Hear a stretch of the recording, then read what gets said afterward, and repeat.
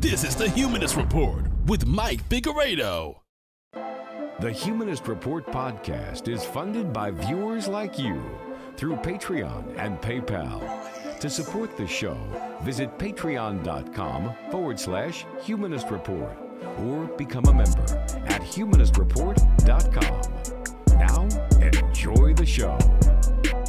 Welcome to the Humanist Report podcast. My name is Mike Figueredo, and this is episode 253 of the program. Today is Friday, August 7th, and before we begin, I want to take some time to thank all of our newest Patreon, PayPal, and YouTube members, all of which signed up to become members just this last week or increased the monthly pledge that they were already giving us on Patreon. And that includes Angelo Rudzakis, Charlotte Villanova, Chelsea Secrece, Cheryl Shadhari, Christopher Valente, Gabrielle Benavides Montes, Garrison Rucker, Ian, Jockey Boy, James Slabisek, Look in the Mirror, Susan S., and The Powerful Penguin. So thank you so much to all of these kind individuals. If you'd also like to support the show, you can join the independent progressive media revolution by going to humanistreport.com/support, patreon.com/humanistreport, or by clicking join underneath any one of our YouTube videos.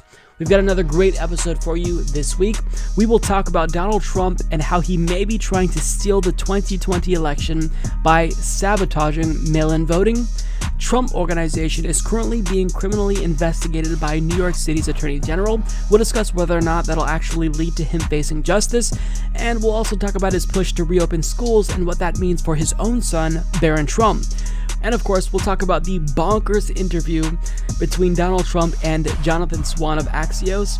And additionally, Republicans are dying from COVID-19, but still, some pundits and lawmakers are refusing to take the virus seriously and wear masks. But we will look at some public opinion polls that show not all hope is lost. Dr. Fauci warns that COVID-19 may never fully be eradicated. Bill Clinton decides to stir the pot at the funeral of civil rights legend John Lewis. Democrat Chris Murphy admits the obvious: the US government tried to orchestrate a coup in Venezuela. Amy McGrath isn't doing too hot in her race against Mitch McConnell. A producer at MSNBC calls it quits and pens a scathing letter critiquing the network. And finally, we closed the week by talking about Fox News' hypocrisy when it comes to Jeffrey Epstein and his connection to powerful elites in politics. We've got a lot to get to. No guest for this week, unfortunately, but hopefully you still enjoyed the program, so let's get right to it. So for months now, Donald Trump has been ranting about the danger that mail-in voting poses to our democracy because, according to him, if we allow widespread mail-in voting, that will make our elections susceptible to fraud and abuse. It doesn't matter to him that the facts don't match the rhetoric that he's using. It doesn't matter to him that the fraud rate for mail-in voting is literally less than 0%. To him, he knows that with how poorly he's polling against Joe Biden, the only way he's going to be able to win is if he suppresses enough votes. And that really is true for every single election. Republicans know that they are much more likely to do well if turnout is low. And so they try to suppress as many votes as they possibly can and cross their fingers and hope that that was enough.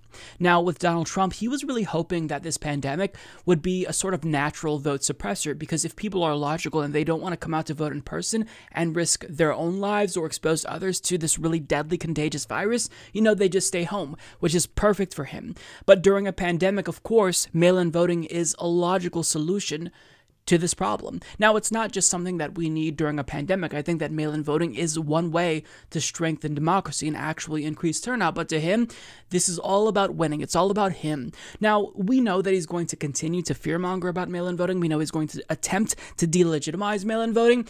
But the lengths that he's going to sound the alarm about mail-in voting and delegitimize it are now reaching new levels. Like, we are talking about really scary territory to where if he could, I have no doubt in my mind he would be a dictator, because he tweeted this out last week: with universal mail-in voting, not absentee voting, which is good, 2020 will be the most inaccurate and fraudulent election in history. It will be a great embarrassment to the USA. Delay the election until people can properly, securely, and safely vote. Think about what we just read. The sitting president of the United States just floated postponing an election because of some type of manufactured crisis he's trying to create. This is exactly what they do in authoritarian regimes. In fact, our country condemns other regimes with leaders who postpone elections. Just a day after Donald Trump made this tweet, his own administration condemned Hong Kong for postponing their legislative elections. So, it's okay for him to float postponing an election because of some bogus reason, but when other countries do it, this would be enough for us to invade that country to bring democracy to them. Maybe the United States should invade itself, because now we are very clearly entering dangerous territory here. And the good news is that Donald Trump doesn't actually have the legal authority to do that, but it's still dangerous, and so much so that this may have been a line that he crossed even with right-wingers, because most of the conservative subreddit was even against him, not necessarily because they're worried that he would be a dictator, but because, just generally speaking, electorally speaking, this is a terrible strategy. It's making him look bad. It shows that he's worried. But this really is a new low. He genuinely would be a dictator if he were able to do that. That's what he wants. Protect his own re-election campaign at all costs, even if democracy is hurt by his actions. And ironically, he's claiming that mail-in voting is going to lead to democracy being illegitimate. But no, what he's doing currently is hurting democracy. Make no mistake about it, he's not worried that mail-in voting is going to hurt democracy. He's worried that mail-in voting is going to increase the fairness of this election, embolden and strengthen our democracy. And according to him, what's funny is that the people who are trying to offer mail-in voting as an alternative during a pandemic, they're the ones who are actually attacking democracy, ironically. He's making the case that if you are for mail-in voting, if you're giving people an extra option to vote, you're the one who's trying to hurt democracy. It's insane. So the state of Nevada, their democratically elected legislature, passed a law allowing their citizens to vote by mail, and his response is very telling because he's threatening legal action against them. So RNC chairwoman Ronna McDaniel tweeted this out. Trump supporters are out in force today protesting Nevada Dems' attempts to ram through mass mail-in voting and ballot harvesting. Dems want to use the pandemic to destroy election integrity. That is projection right there. Trump then responded to that saying, in an illegal late-night coup, Nevada's clubhouse governor made it impossible for Republicans to win the state. Post office could never handle the traffic of mail-in votes without preparation, using COVID to steal the state. See you in court. This is like a true mask-off moment for Donald Trump. First of all, he is inadvertently admitting that when more people come out to vote, Republicans lose elections. So who is it again that is worried about democracy? Now, second of all, the language that he's using here, after he floated the possibility of postponing the election, is illegal late-night coup. So you postponing the election over a manufactured crisis, that's not a coup attempt. But expanding people's ability to vote by mail, that is tantamount to a coup to Donald Trump. Unbelievable. Now, what he said there at the end is truly telling. He says the post office could never handle the traffic of mail-in votes without preparation. Theoretically speaking, if you are genuinely worried about mail-in voting, what would you do as someone in a position of power? Ideally, you'd want to give them more resources, make sure they are capable of doing, adequate delivery of mail during an election where we have a record number of people voting by mail. But instead, he's doing the opposite. Because if we're not going to buy into his lies about it, leading to fraud, then the way he's going to stop mail-in voting is to just completely cripple the U.S. Postal Service.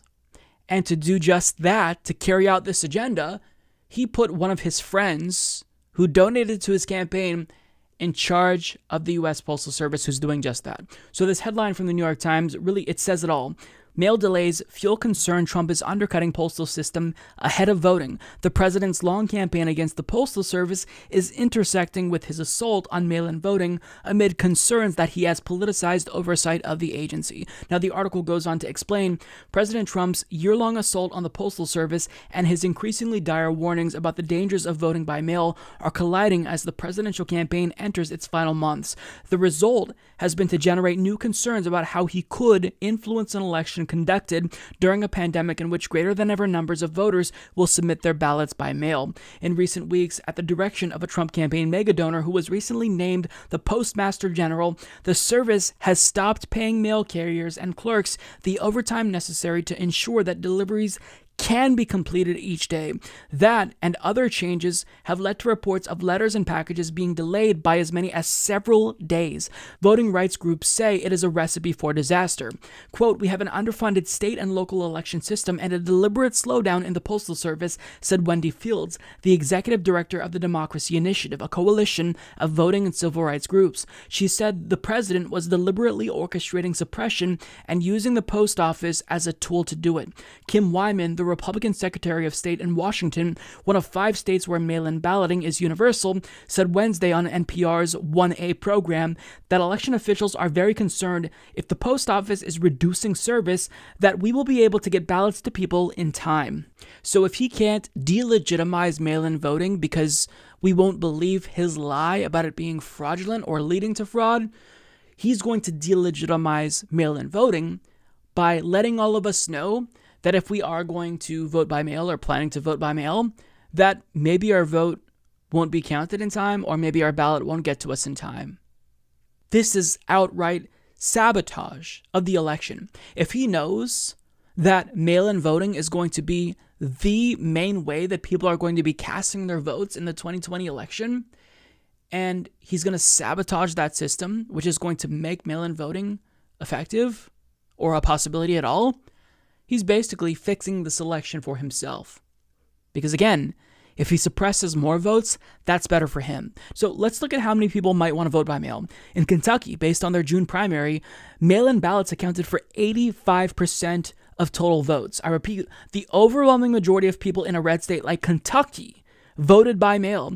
When it comes to the state of Vermont, requests for mail-in ballots increased by 1,000%.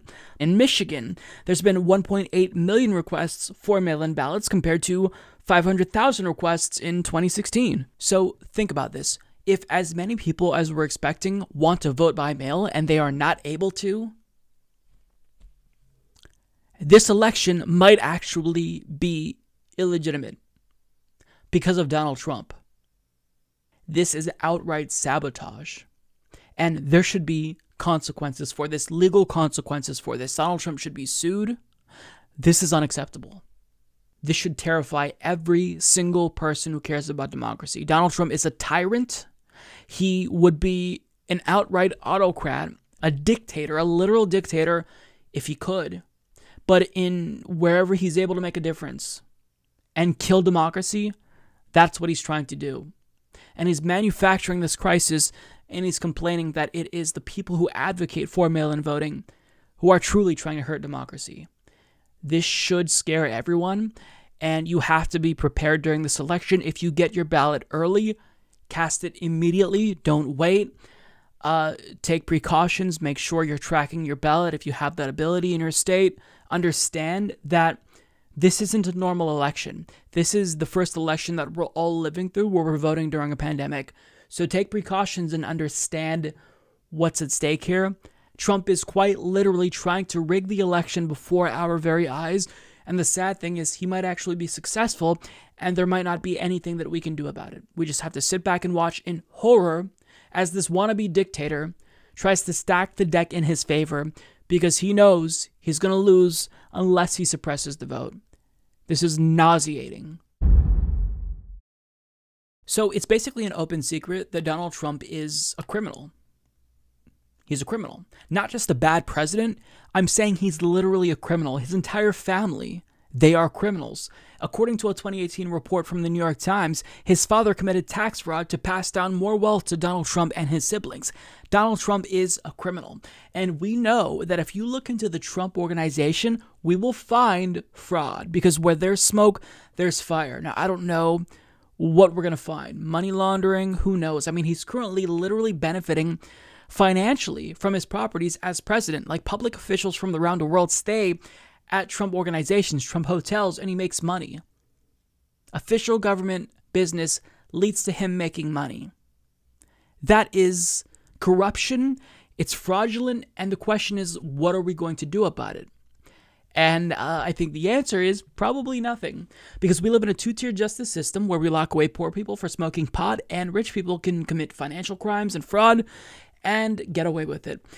However, that doesn't necessarily mean that just because we can expect that there will be no justice, that we shouldn't at least try to pursue justice, because Donald Trump is being criminally investigated, or I should say the Trump organization is being criminally investigated, and it goes deeper than the hush money payments to Stormy Daniels, which is illegal, by the way, because that amounts to a campaign finance violation. Nonetheless, there's more there to be found, and an attorney general is currently looking into it. So do I expect much to come of this? Not necessarily, but that doesn't necessarily mean that the investigation shouldn't happen, because we have to do everything in our power with, what legal authority or ability we have to hold corrupt public officials with a lot of power accountable.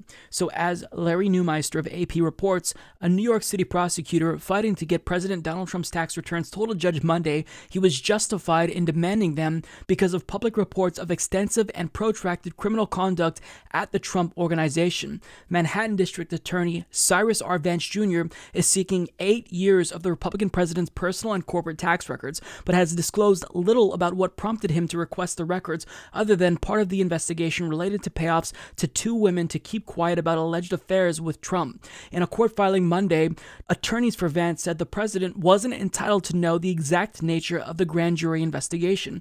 They noted, though, that at the time the subpoena for the tax filings was issued to Trump's accountants, there were public allegations of possible criminal activity at the president's company dating back over a decade. They cited several newspaper articles, including one in which the Washington Post examined allegations that Trump had a practice of sending financial statements to potential business partners and banks that inflated the worth of his projects by claiming they were bigger or more potentially lucrative than they were. Another news article described congressional testimony by Trump's former personal lawyer, Michael Cohen, who said the president would overstate the value of his business interests to impress people or lenders, but then deflate the value of assets when trying to reduce his taxes. The attorneys also cited reports of past investigations by New York regulators into whether the conduct described by Cohen amounted to bank fraud. These reports describe transactions involving individual and corporate actors based in New York County, but whose conduct at times extended beyond New York's borders. This possible criminal activity occurred within the applicable statutes of limitations, particularly if the transactions involved a continuing pattern of conduct, the lawyers said.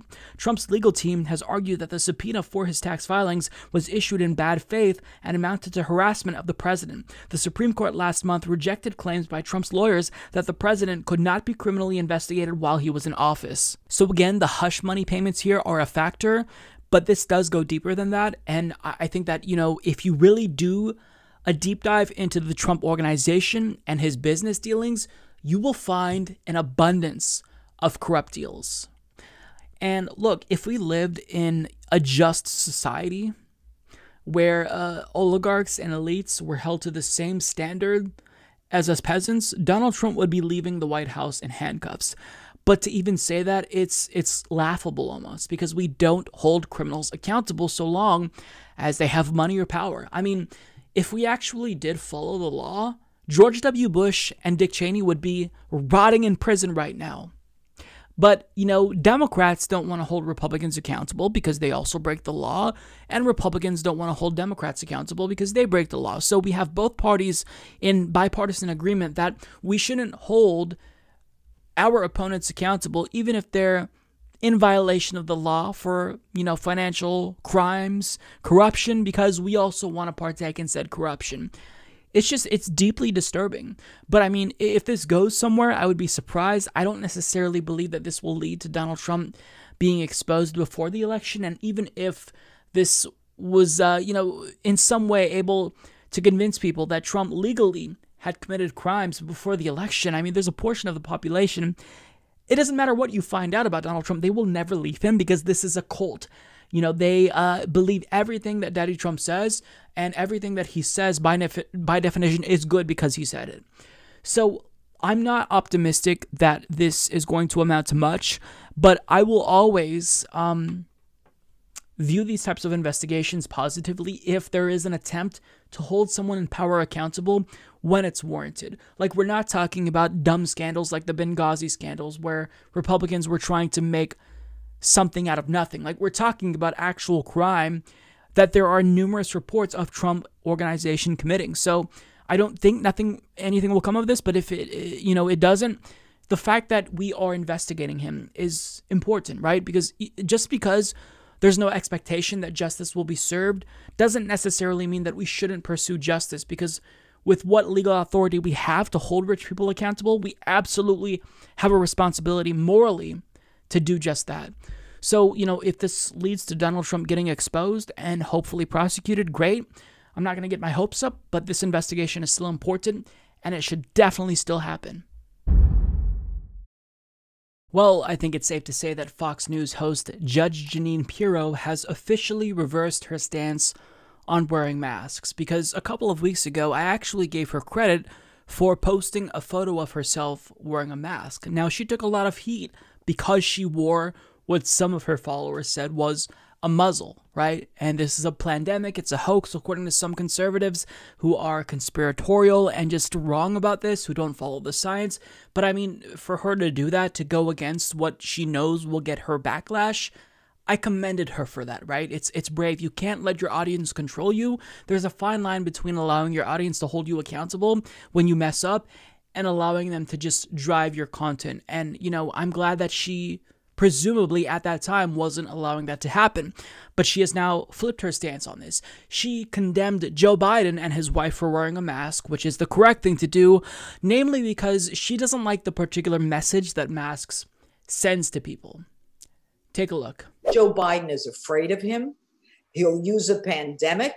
I think it's hysterical when he and his wife come out together and they're wearing their masks. They've been housed together since the pandemic started, and they're wearing masks together when they come out. What is the point of the mask? The point of the mask is to basically kind of dehumanize. It's to, frighten people. You don't know who's behind the mask. It's to give people cover. It's exactly what the anarchists and the protesters need. It strikes fear. There's something going on. There are all kinds of subliminal messages to that mask. That is incredibly, incredibly dangerous and idiotic. She claims the message that you send when you put on a mask is that you're dehumanizing people and you're frightening people, and presumably it's great for anarchists who we all know just want to do crime.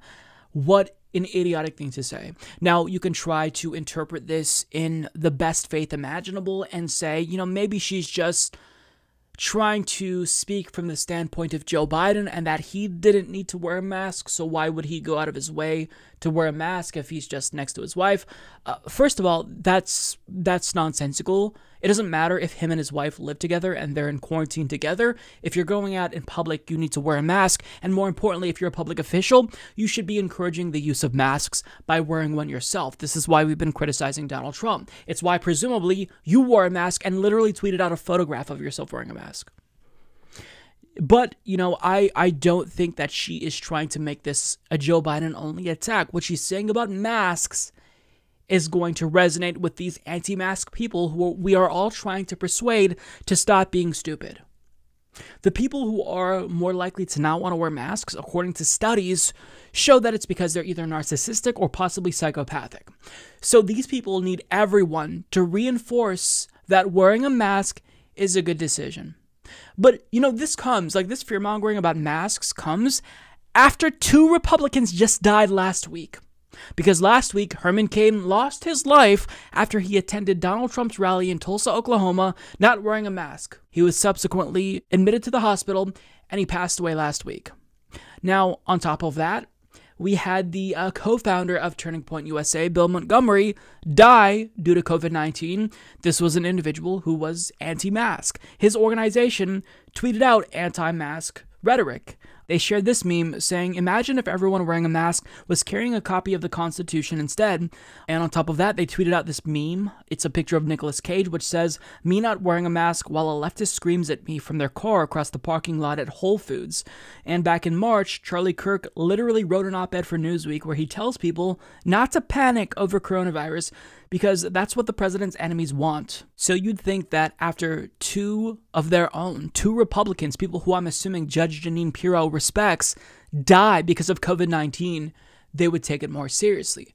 But they're not. And sometimes Republicans are so fucking stupid that even if they get COVID-19, that doesn't necessarily mean that they're going to take it seriously or wear masks.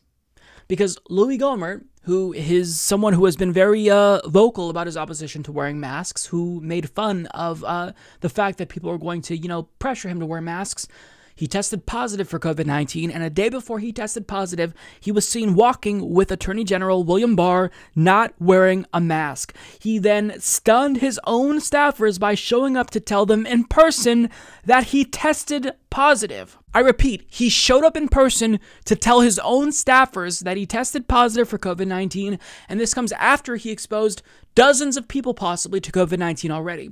Like, how many members of Congress did you expose? How many congressional staffers did you expose? And then you expose more people by showing up to tell them in person that you have COVID-19. What a moron. To make matters worse, after he tested positive, he speculated that the reason why he got COVID-19 was from wearing a mask. I can't help but wonder if by keeping a mask on and keeping it in place, that if I might have put some germs, some of the virus onto the mask and breathed it in. I don't know, but I got it. We'll see what happens from here. But the reports of my demise are very premature. So in that last bit, the audio cut out, but what he said was reports of his demise have been greatly exaggerated. Nobody is saying that you're dead, dummy. What we're saying is that everyone should take this virus seriously because it is contagious, it's deadly, and we want to stop the spread of it, obviously, so things can get back to normal, so we can fully reopen the economy as Republicans want. But what does he say? The reason why he may have contracted COVID-19, according to him, is because he was wearing a mask. Like, I don't know if he's saying that wearing the mask gave him COVID-19 because it materialized like within the mask, and then he like snorted it in. Like, I don't honestly know what he's trying to say, but the best way that I can interpret that is like he took off his mask and somebody had coughed on it with COVID-19 and then he put it on his face and like snorted the virus in. I don't know, but what I do know is that if Republicans don't start taking it more seriously, more Republicans will die. But not just that, like, it's not like it's contained to just them, because this is a contagious virus. So if you don't take it seriously, everyone in the country is vulnerable. It's not just something where we can allow, the strongest survive, right? The Darwin Awards can only be awarded to the stupid people. When it comes to a contagious virus, we're vulnerable unless everyone takes it seriously. And when you have leaders like Louis Gohmert and Judge Jeanine Pirro now espousing anti-mask rhetoric, when people are dying, including their own friends, I mean, I can't just say at what point will Republicans take it seriously, because by now they would have taken it seriously if they were ever going to. If someone who you respect, like Bill Montgomery or Herman Cain, dies and you're still using anti-mask rhetoric, you're just not going to take it seriously. You just don't care. You put rhetoric above everything else. And, when it comes to Louis Gohmert, I think that he's dumb enough to where you can argue, okay, it's not about like when will he do what he knows is the right thing. I genuinely believe he doesn't know how to do the right thing because he's just too fucking stupid.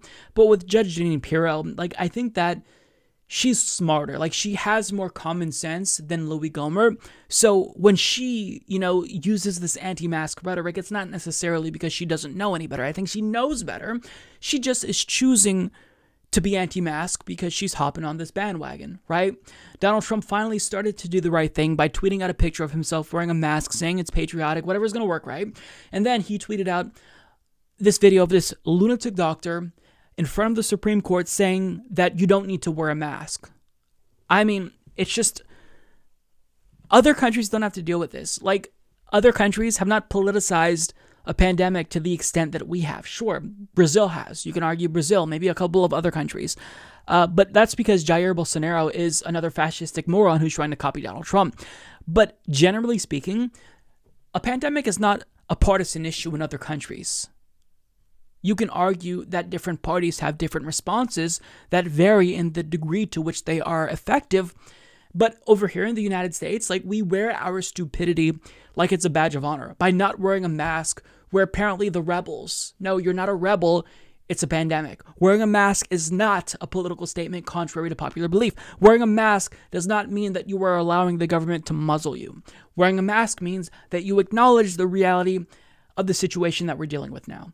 It's a pandemic, it's contagious, you could transmit it to other people even if you aren't expressing any symptoms. It could transmit asymptomatically. It's contagious, it's deadly, and yet we have people like Judge Jeanine Pirro and Louis Gohmert still spreading misinformation as their own colleagues in the Republican Party literally drop dead from not taking it seriously, getting the virus. It's truly insane. The Republican Party is just, they're too far gone, and saying that they're too far gone doesn't really, like, do the party justice. Like, it doesn't necessarily speak to how far they've fallen. Like, this party is as fringe as any mainstream political party can possibly be.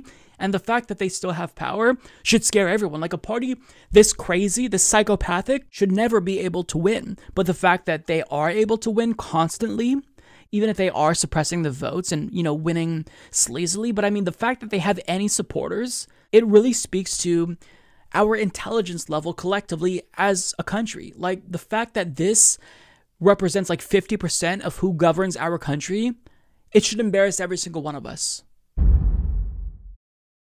Unfortunately, we've passed some really devastating and disturbing milestones with regard to COVID-19. We are probably going to pass 160,000 deaths within the next week or so. And in terms of confirmed cases, we're approaching 6 million pretty quickly. So, you know, as this pandemic continues, it's still not feeling more normal. Like, this prolonged lockdown where we self-quarantine, it doesn't feel normal. And as we get more information, as we learn more about COVID-19 and the way it affects people, we're also learning more in general about the way that viruses function. And, you know, with something that's new like this, you think that you know one thing, but, you know, that information changes, and we have to be able to stay informed so we can adapt with new information. So one thing early on that gave us hope that maybe we'd reach herd immunity was the fact that after people got COVID-19 and they had the antibodies, they would seemingly be immune. Now, we were hopeful that that immunity would last for a while, but it's seeming more and more like that immunity is temporary. So that's really bad news. But that necessarily isn't definitive yet, because we don't know if that's just with some people, maybe others, you know, their bodies produced a big enough antibody response to where they're permanently immune. We just don't know. And we're trying to stop this virus with incomplete information. But we are learning more. And there is hope, right? I mean, there's some really promising results based on the vaccine trials. That's something that's good. Now, another question is, will they be affordable and widely available? And, you know, even if we get the vaccines, I think that as we learn more about this virus, and as a lot of us who are obviously not epidemiologists are learning for the first time the way that these viruses function, we have to adjust what we expect when it comes to getting rid of COVID-19. Because even if, you know, this is no longer a pandemic, we may never fully eradicate this virus. It may literally change the way that we live as human beings forever. So I want to share what the chief of the World Health Organization is saying about this, because I think it's important that we stay informed about what to expect going forward. So as Nina Golgowski of the HuffPost reports, the director of the World Health Organization warned Monday that there may never be a silver bullet for defeating COVID-19, even as pressure mounts from the White House to create a vaccine well before the end of this year. A number of vaccines are now in phase 3 clinical trials, and we all hope to have a number of effective vaccines that can help prevent people from infection, World Health Organization Director General Tedros Adhanom Ghebreyesus said at a media briefing. However, there's no silver bullet at the moment, and there might never be. Tedros instead stressed the importance of exercising the basics of public health and sieges control to stop outbreaks from occurring, testing, isolating, and treating patients, and tracing and quarantining their contacts. Do it all, he urged. There are currently 6 coronavirus vaccine candidates in late-stage testing or close to it. Dr. Anthony Fauci, head of the National Institute of Allergy and Infectious Diseases and a White House coronavirus task force member, said last week that he's cautiously optimistic that we will have a vaccine by the end of this year and as we go into 2021. But Fauci has also said he doesn't believe the virus will ever be eliminated. I think with a combination of good public health measures, a degree of global herd immunity, and a good vaccine, which I do hope and feel cautiously optimistic that we will get, I think when we put all 3 of those together, we will get control of this, whether it's this year or next year. I'm not certain, he told the TB Alliance in an interview last month. I don't really see us eradicating it. So I think that this information is important, not because I want to be a doomer, like I don't want to be an alarmist, but it's important that we stay informed and we're realistic about what to expect with the virus, because if we're not realistic, then we're not going to be equipped to deal with it. So we may not necessarily be able to fully eradicate COVID-19. It may just be a thing that human beings deal with for the rest of time.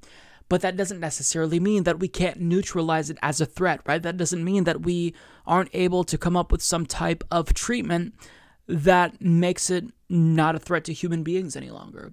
But right now, going forward, we have to acknowledge that for the foreseeable future, things are going to have to be a little bit different. This is going to have social and cultural implications as well. I mean, the way that we have been greeting each other, shaking hands, not practicing good hygiene when it comes to washing our hands.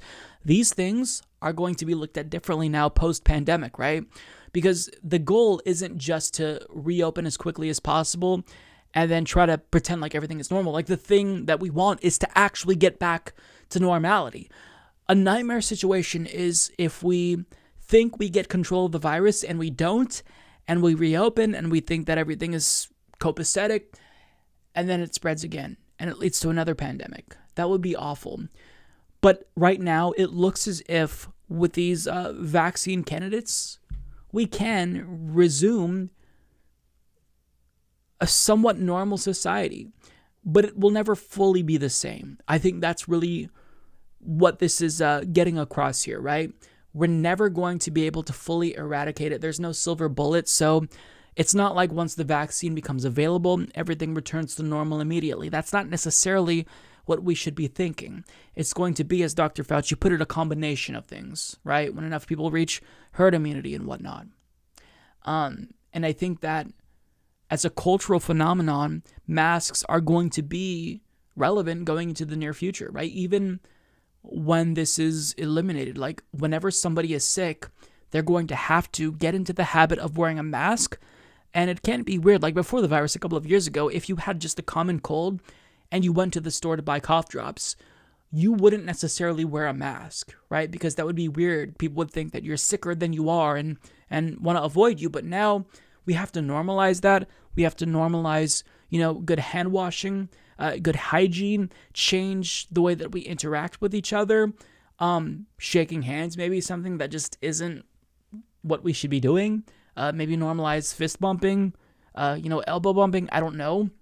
But I think that ultimately what I'm trying to get across here is that this is going to change the world for the foreseeable future. Like, things aren't just going to go back to normal as if the virus never existed, because even in the event things opened suddenly because we did find a silver bullet, which is unlikely, but even if we found that silver bullet and nobody had to fear the virus, psychologically there's going to be an impact. People will still be a little bit worried about, going back to the movies, resuming life as normal, and not to mention all the economic suffering that has been done because of this pandemic, because our government didn't respond appropriately. That's not going to be undone with the pandemic. So for the foreseeable future, the fallout from this virus is going to be something that we have to deal with as a society. And that's the key here, right? I think that eventually things will get back to what many of us perceive to be normal, but it's going to take a really long time. It's going to take a really long time. So, the goal here is not to scare you. It's to make sure that you're realistic and informed about this virus.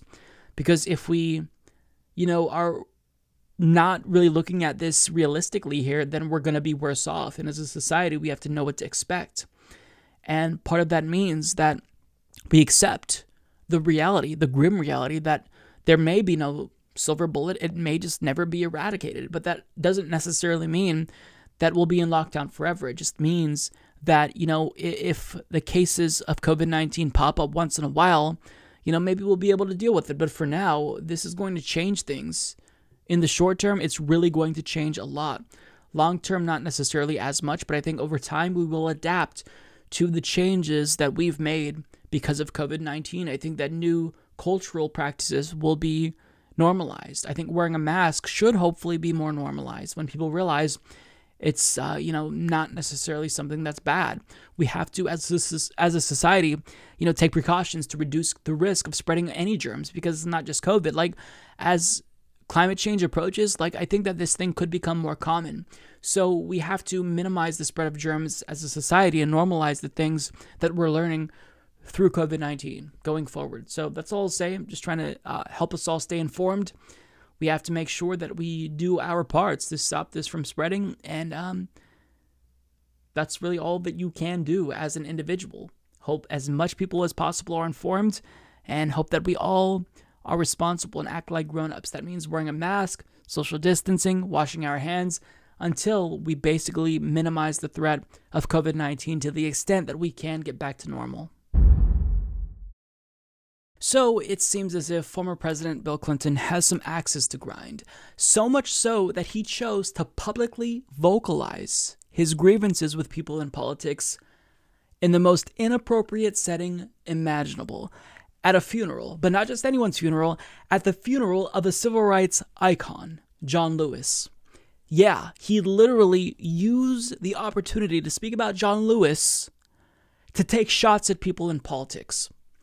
Unbelievable. The audacity of this individual. Like, how narcissistic do you have to be to use someone's funeral to take political shots at people, to score some cheap points, some quick jabs? I mean, you'd think that he'd be more self-aware being a former president, but no. So the first person who he took a jab at was Stokely Carmichael, later known as Kwame Ture. I'm going to link you to a really great thread by Andre, who has some videos that he shares about Kwame. I mean, if you just watch a couple of these videos, it'll be really clear why the Democratic Party establishment doesn't like Stokely Carmichael. He says things that make liberals like Bill Clinton feel uncomfortable. But I mean, regardless if you disagree with that approach to civil rights, how dare you speak at the funeral of another civil rights leader about another one and disparage someone else who fought for civil rights and justice? Like, who do you think you are? Why do you believe you have the authority to speak about this? I mean, Bill Clinton shouldn't even be speaking at the funeral of John Lewis, considering his contribution to the civil rights movement. What he has done is set civil rights movements back. I mean, when it comes to LGBTQ rights, he signed Don't Ask, Don't Tell and DOMA into law. When it comes to black liberation, what did he do? He signed the 1994 crime bill into law, which exploded mass incarceration, and that disproportionately impacted black and brown people. He gutted welfare, something that is especially harmful to communities of color who are deeply impoverished. So this individual, he really shouldn't be speaking here, but the fact that he is, I mean, he should consider himself lucky, but he's speaking out of turn. But he didn't just take a shot at Kwame Ture. He also chose to take a shot at Bernie Sanders out of the blue, and he thanked Jim Clyburn for sinking Bernie's 2020 campaign. This is bizarre, nonetheless.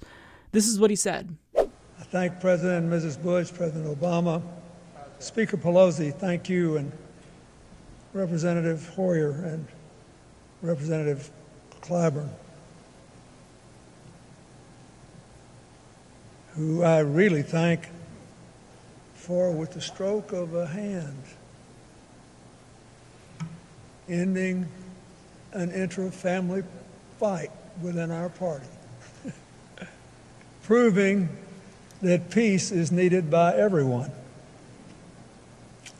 Again, you're at a funeral and you're talking about your political opponents and intra-party warfare within the Democratic Party. Read the room. I mean, unbelievable. So first of all, he calls it an intra-family fight, and he just says, well, it's over because of Jim Clyburn, because Bernie lost. That's the implication. Except intra-party warfare within the Democratic Party is not over. It didn't go away with the end of Bernie's campaign, right? This unholy alliance within the Democratic Party between the left and the center is one of convenience. Just because we lost doesn't mean that it's over. We will continue to fight people within the Democratic Party who are causing harm to the country and their own constituents and are allowing themselves to lose to Republicans because they're unable to influence people to get out and vote for them because they are offering them nothing. That's not over. Second of all, the extent to which Jim Clyburn sunk Bernie's campaign, I think generally speaking, that's overstated. Like, I'm not going to say that it didn't hurt that Bernie wasn't endorsed by Jim Clyburn, but it's not surprising. Like, this is something that I think Bernie's campaign should have calculated, right? Jim Clyburn was always going to endorse the establishment's favorite pick, and sure, he claims that maybe Bernie could have convinced him. Bernie never courted his vote. But I mean, you don't have to court someone if you align with them ideologically, right? They should just automatically endorse you if your goals align. So, I mean, this was never something that was a surprise. What I think hurt Bernie Sanders the most is when Obama got everyone else who was currently running for president to drop out and endorse Biden. And that, in combination with Elizabeth Warren's refusal to drop out and back Bernie, is ultimately what led to his demise. Now, I say led to his demise because I don't think you could even say that that single-handedly sunk Bernie's campaign. I think that the reason why Bernie Sanders lost is because of Bernie Sanders. Bernie Sanders, you know, in spite of what the establishment did, which we all were expecting, he is the one who lost the will to fight after Obama stepped in, after Jim Clyburn didn't endorse him. He could have kept fighting, but he chose to unilaterally disarm, and that's what ultimately sunk him. He didn't want to ruffle any more feathers than he already had, and he chose to not attack Joe Biden in the way that he should have been attacked. So that ultimately is what, you know, sunk Bernie. But with regard to what Bill Clinton is saying here, it speaks to the disdain that him and other leaders within the Democratic Party have towards the left and younger voters. And also, he doesn't realize this, but he is inadvertently admitting that there was an active effort to sink Bernie Sanders. That's what that was all about. I mean, they tried everything, right? And Bernie kept winning. We saw the Iowa debacle, where we didn't have the results, and they were very clearly trying to make it seem as if Pete Buttigieg was the winner. They were sporadically releasing results throughout the week.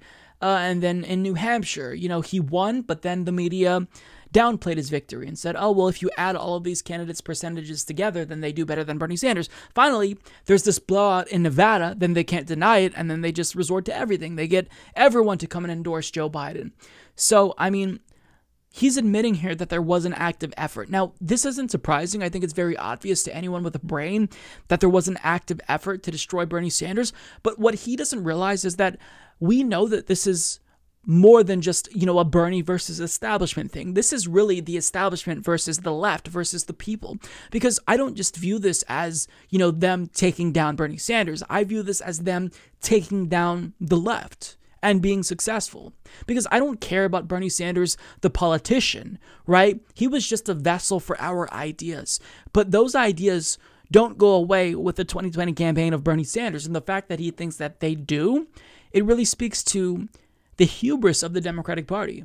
It speaks to how they genuinely believe that they have permanently won, right?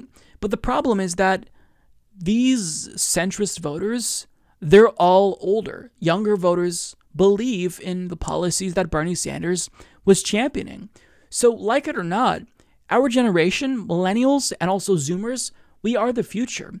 And we do believe in Medicare for all. We are against capitalism. So, like it or not, everything that they're doing now to stop momentum, it's just a temporary victory. That's not even a question. The only question is whether or not when we actually do take power, will it be too late?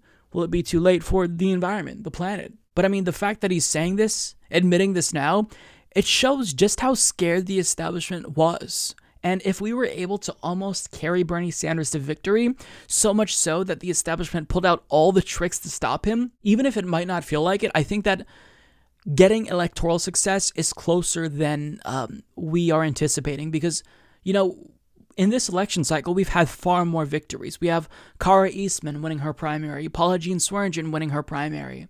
We actually have a chance to get a lot more people elected. Mondaire Jones, Jamal Bowman, so many people who are actually going to do a good job at fighting. And with just a handful of people who we have in power now, Rashida Tlaib, Ilhan Omar, AOC, you see how they really are driving the conversation. They're driving discourse. And they may not control the levers of power yet, but they do hold, you know, a huge amount of influence. And we just need a larger block to really make a difference. But I mean, that is when you only look at electoral politics. I think that we have to really broaden our scope of political activity and really focus a lot more going forward on direct action. You know, subverting the electoral system, but not ignoring it, and also trying to affect change directly. At the state, local level, we have to do everything. So, you know, it was just interesting that he brought this up. He has no shame. Like, you would think that he, as a former president, would know not to bring things like this up. When at a civil rights icon's funeral, you'd want to, like, bring people together ideally. But no, you know, when you're celebrating the life of someone who fought for justice, you're boasting about how you were able to, you know, sustain this injustice that's going on with corporate control of the Democratic Party. And it's grotesque. It's disgusting. But I mean, this is what we're working with. This is going to be intra-party warfare for the foreseeable future. And we can't let off the gas until we win, because we don't have a choice. We don't have a choice. So we keep fighting them until we win. By now, unless you're living under a rock, then I'm sure you've heard about Donald Trump's epic interview with Jonathan Swan on Axios. It's about 35 minutes long. It was posted to HBO's YouTube channel. And I've got to say, this was thoroughly entertaining. I didn't watch it like directly. I kind of had it on in the background while I was playing Ghost of Tsushima. Great game, by the way. And there were moments where I paused the game like mid-battle because I had to like go back and listen to what Trump said again, because what he said was so stupid. And like the things that he said, they ranged from being hysterical, like genuinely funny, to downright disturbing, where I was angry. So, I mean, in this interview, you're taken on a ride, right? You go through all the range of emotions. At one moment, you'll be pissed. The next moment, he'll say something stupid, and then you'll laugh. I've got to give credit to Jonathan Swan, because he did a phenomenal job at pushing back on Donald Trump. And honestly, from a journalistic standpoint, this is one of the best interviews I think I've ever seen. He really did a good job at bringing statistics, at challenging Donald Trump. He didn't let Trump get by on anything, but at the same time, like he didn't come off as overly combative. Like, he tried to give Trump credit where it was due, but he also called out the lies. And it really was a fantastic interview. So if you haven't seen the interview, I would encourage you to stop watching this video, watch the entire thing. It's long, I get it, but it's worth it. I mean, it's so long you could have it on in the background, but I swear to God, every time I turned around and like stopped playing the game to look at what Donald Trump had said, his hands were like that, like the entire time. So, you know, whenever he's doing this, he's like really struggling to collect his thoughts, and he's like really concentrating. The interview was bananas. So we're going to start off, you know, on a lighter note, because I want to definitely talk through these highlights here. So, contrary to popular belief, according to Donald Trump, he does in fact read. So he was asked by Jonathan Swan whether or not he reads his daily briefings. His answer here was, it was weird. Like, I'm not gonna give you any more setup. Just watch. I read a lot. They like to say I don't read. I read a lot. Your daily I intelligence comprehend brief? extraordinarily well. Probably better than anybody that you've interviewed in a long time. Who says that? I comprehend extraordinarily well. Probably better than anybody you've ever interviewed in a long time. Who says things like that? Donald Trump is such a weird person. Like, I don't... Like, I swear to God, if reptilians were actually a thing, Donald Trump is definitely a reptilian who's, like, still trying to learn the ins and outs of, like, humanity and how they function and the things that they say. Because, I mean, like, a normal, well-adjusted human being doesn't say something like that. Like, what a weird hyperbolic statement to make. Oh, no, I actually do read, and I comprehended better than anyone you've ever interviewed. I mean, that's so strange. Like, way to suck himself off. The next thing that I want to go over is what he said when he was asked about the late John Lewis, civil rights icon. Because, of course, he found a way to make John Lewis's legacy about himself, because why wouldn't he? John Lewis is lying in state in the US Capitol. How do you think history will remember John Lewis? I don't know. I really don't know. I don't know. I don't know John Lewis. He chose not to come to my inauguration. I mean, that's exactly what you'd expect from him. Additionally, he had this piping hot take. I did more for the black community than anybody, with the possible exception of Abraham Lincoln, whether you like it or not. People say, "Oh, that's interesting." You believe you did more than Lyndon Johnson, who passed the Civil Rights Act? I think I did, yeah. How? Because I got criminal did you justice reform done. I got prison reform. Lyndon Johnson. I've done things. He passed the Civil Rights Act. How has it worked out? If you take a look at what Lyndon Johnson did. You think the Civil Rights Act was a mistake? How has it worked out? That's a big yikes from me. Big yikes. Goddamn. He's confident. He's such a dumbass. Okay, so those were, I think, the most funny parts in the interview. I think that Jonathan Swan himself deserves credit for being funny, because he was clearly animated. Like, you can read what he was feeling on his face. And like, whenever I was like watching him, like as I was going through trying to prep for the segment, like I'm scrolling through and you can see like Jonathan's facial reactions, and he's clearly like just puzzled by things that Donald Trump said. So moving on, that was kind of the more lighthearted, entertaining aspects of the interview. But there are some elements of the interview where it was downright disturbing that the president said this. Like, some of what he says, he can get away with it because it's funny, and he's just a stupid person. But things like this, where it comes to COVID-19 and the deaths that it's caused, he inadvertently revealed his callousness. And this is where the interview, you know, it takes a turn for the disturbing. And this is where I got pissed off. You know, I've covered you for a long time. I've gone to your rallies. I've talked to your people. They love you. They listen to you. They listen to every word you say. They hang on your every word. They don't listen to me or the media or Fauci. They think we're fake news. They want to get their advice from you. And so when they hear you say everything's under control, don't worry about wearing masks, I mean, these are people, many of them are older people, What's Mr. President. What's your definition of control? Yeah. Under the It's giving them a false sense of security. Now, I think it's under control. I'll tell you what. How? 1,000 Americans are dying a day. They are dying. That's true. And it is what it is. But that doesn't mean we aren't doing everything we can. It is what it is. That's literally what he said about people dying, Americans dying under his watch due to COVID-19.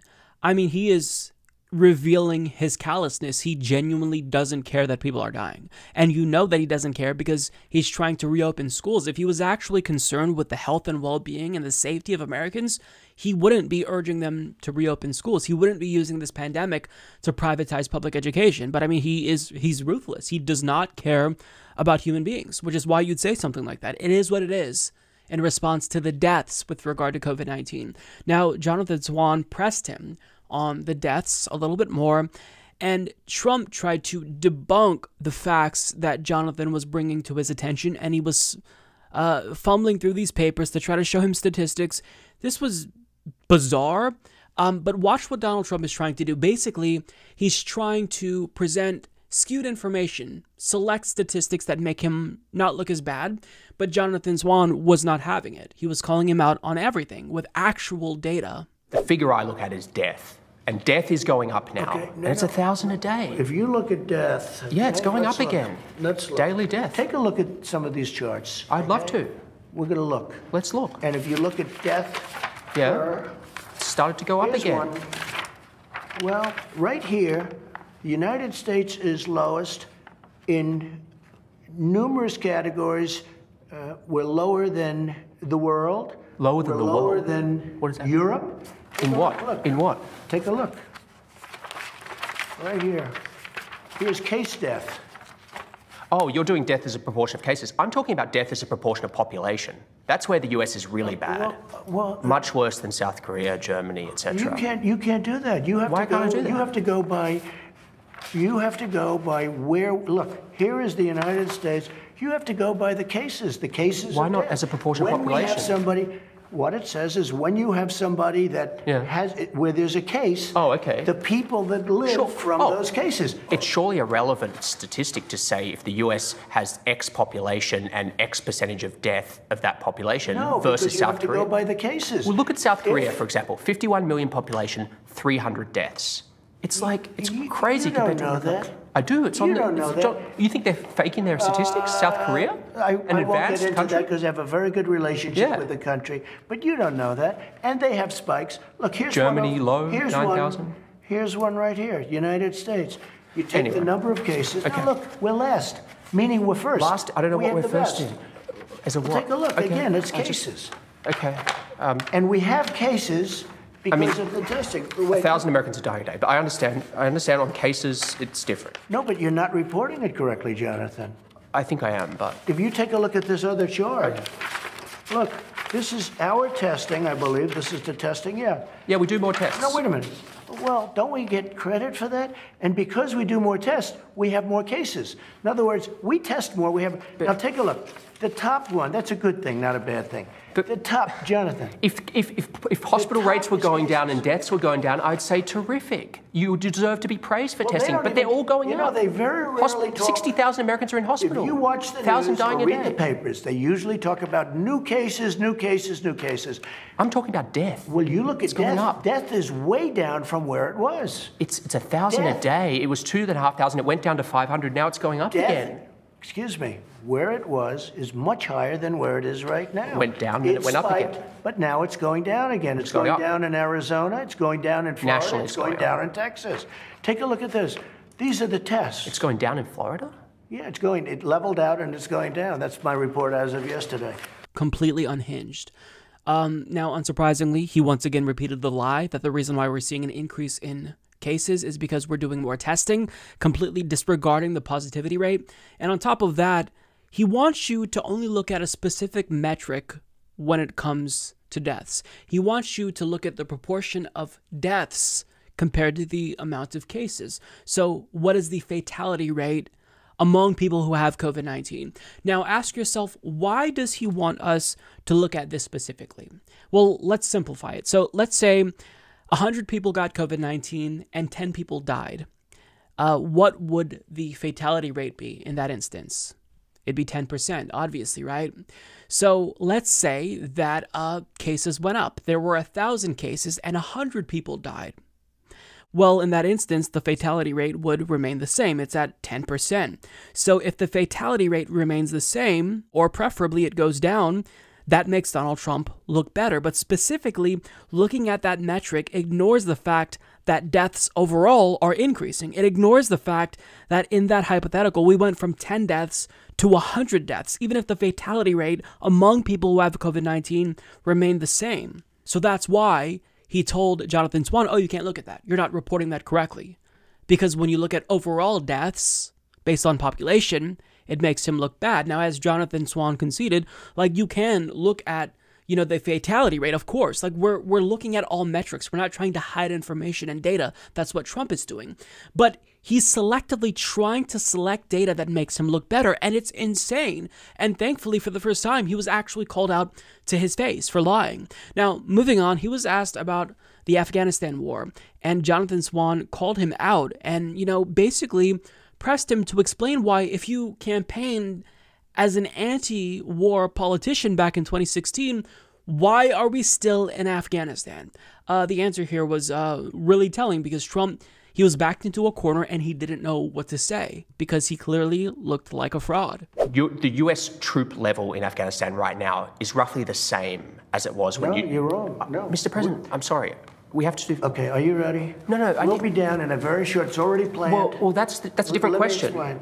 we'll be down in a very short period of time to 8,000. Then we're going to be down to 4,000. We're negotiating right now. We've been there for 19 years. No, I know. 19 years. But if you just let me finish my question. We'll be getting out. I understand. Look, when you came in, it was 8,800. You boosted to 14,000, and now you're back down to 8,500. We're now. My question to you. We'll be at 4,000. I'll give you the exact. Very soon. Very soon. What will be the number? Very soon? 4,000? Very soon, yes. Like how soon? I don't want to tell you that. I don't want to tell you that. It's big news. What is that? It's going down to 4,000, isn't it? No, I've always said. Well, what about election day? We will get largely out. On election day, how many American troops will be in Afghanistan? Probably anywhere from 4,000 to 5,000. That's almost as many as when you came into office. No, it's not. 8,000. We had much more. We had a lot of people over there, too. 8,800. A lot of people. And we did a good job. We wiped out ISIS. Have you thought about going down to zero? Let me just tell you what you don't say. We took out in Syria, we took out ISIS. We 100% of the caliphate. So, I mean, are you getting us out of these never-ending wars or not? You campaigned as an anti-war libertarian-esque candidate back in 2016, and we're still not out of the wars. Almost 4 years later, you've been president. We're still there. So why isn't the number of troops in Afghanistan zero? Why are you still conducting illegal drone strikes in other countries? It's because Donald Trump is a fraud. Sometimes, you know, he'll use that libertarian-esque anti-war rhetoric, but then other times he sounds like a bloodthirsty, saber-rattling warmonger, because he is. So, I mean, the inconsistency there, he has to address it. And when he tries to address it, when someone asks him about this, he's clearly clueless. He doesn't know what to say. Now, another area where he's inconsistent is mail-in voting. And Jonathan Swan asked him, why are you railing against mail-in voting when your campaign is instructing Republican Party voters how to safely vote by mail? And Donald Trump here unraveled because, again, like when you are called out and confronted in this direct manner with facts, you have no idea what to do, especially if you're Donald Trump. So all he does usually is, when confronted, he just lies, or he pivots to the great job that he's doing, or, you know, he, in this instance, he actually did try to defend himself by saying, well, I have to promote mail-in voting because I have no choice, but that defeats the purpose of his arguments against mail-in voting. Nonetheless, take a look, and we'll come back and discuss this. So we have a new phenomena. It's called mail-in voting, where you send, where a governor... It's been here since the Civil War. In terms of the kind of millions and millions of ballots, they've never. It'll be bigger this year because of the pandemic. Bigger, not bigger, massively bigger. Yeah, because of the pandemic. So they're going to send tens of millions of ballots to California, all over the place. Who's going to get them? I have a friend who lives in Westchester County. They send applications, not that. His son passed away. He had a beautiful, wonderful son, young man, passed away 7 years ago. He called me. He said, I just got a ballot. Probably for an my application. son Robert. He died 7 years ago. Somebody got a ballot for a dog. Somebody got a ballot for something else. You got millions of ballots going. Nobody even knows where they're going. You look at some of the corruption having to do with universal mail-in voting. Absentee voting is okay. You have to apply. You have to go through a process. You have to apply for mail-in. Absentee voting is the same thing. Good. Look, let's do concrete. Let's do concrete. Jonathan, they're sending out applications. Governors, download them. Millions of ballots. No, they're not. It's applications. You can get them off the internet. There is no way you can go through a mail-in vote without massive cheating. I honestly don't understand this topic with you. Go ahead. The Republican Party has an extremally well-funded vote-by-mail program. Your campaign puts out emails telling people to vote by mail. Correct. Your daughter-in-law, Lara Trump, she did robocalls in California saying it's safe and secure, mail-in voting. Let me tell you. The Republican we have won. no choice. That was an all-mail-in race. Let me tell you. You ready? Yeah. We have no choice. Because right now we have many court cases that we're waiting. We have one filed in Western Pennsylvania. We have many court cases where we're trying to end it. Well, you see, I don't like mail-in voting personally, but since we're doing mail-in voting anyway, then I have to instruct my Republican voters to vote by mail. Let them know how they can safely vote by mail from home. Except, if you're maintaining that position, doesn't that undermine your entire argument? Because if mail-in voting is so insecure, makes us so vulnerable that the entire election will be the most fraudulent election in American history, according to him, then wouldn't it not matter? Like, if mail-in voting is so bad and it's not going to matter, it's going to delegitimize the entire election, wouldn't that mean that, according to you, using your own logic, that the votes that Republicans cast by mail isn't going to matter either? I mean, if there's so much fraud, what's stopping officials from just like throwing out all of those Republican Party ballots? I mean, if you use his logic, his position is all over the place. It's all over the place. He can't keep his lies straight. And I mean, it's because he knows that there's nothing wrong with vote by mail. He doesn't want vote by mail because if more people vote by mail, that means that turnout will likely be increased. And when turnout is high, what happens? Republicans lose elections because they count on suppressing enough votes to win. But at the end of the day, you just have to watch the interview for yourself to see. It truly was, a spectacle. It was bananas. Donald Trump, honestly, it's going to take a lot of time for us to digest what happened when he was in office, once he's out of office, because it's such a bizarre timeline that we're currently living through that you're not going to be able to fully appreciate what's going on until after we're out of this weird era in American politics.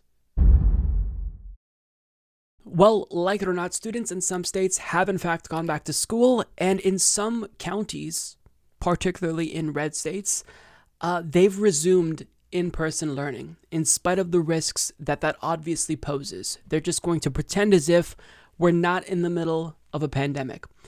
Obviously, that's going to cause cases to spike, and it doesn't just affect people with small children who are going to school. It affects everyone, because if you live in one of those counties, then someone with COVID-19 may go to school and get it from school. That person may go to the store and, infect their cashier. That cashier, in turn, may infect customers.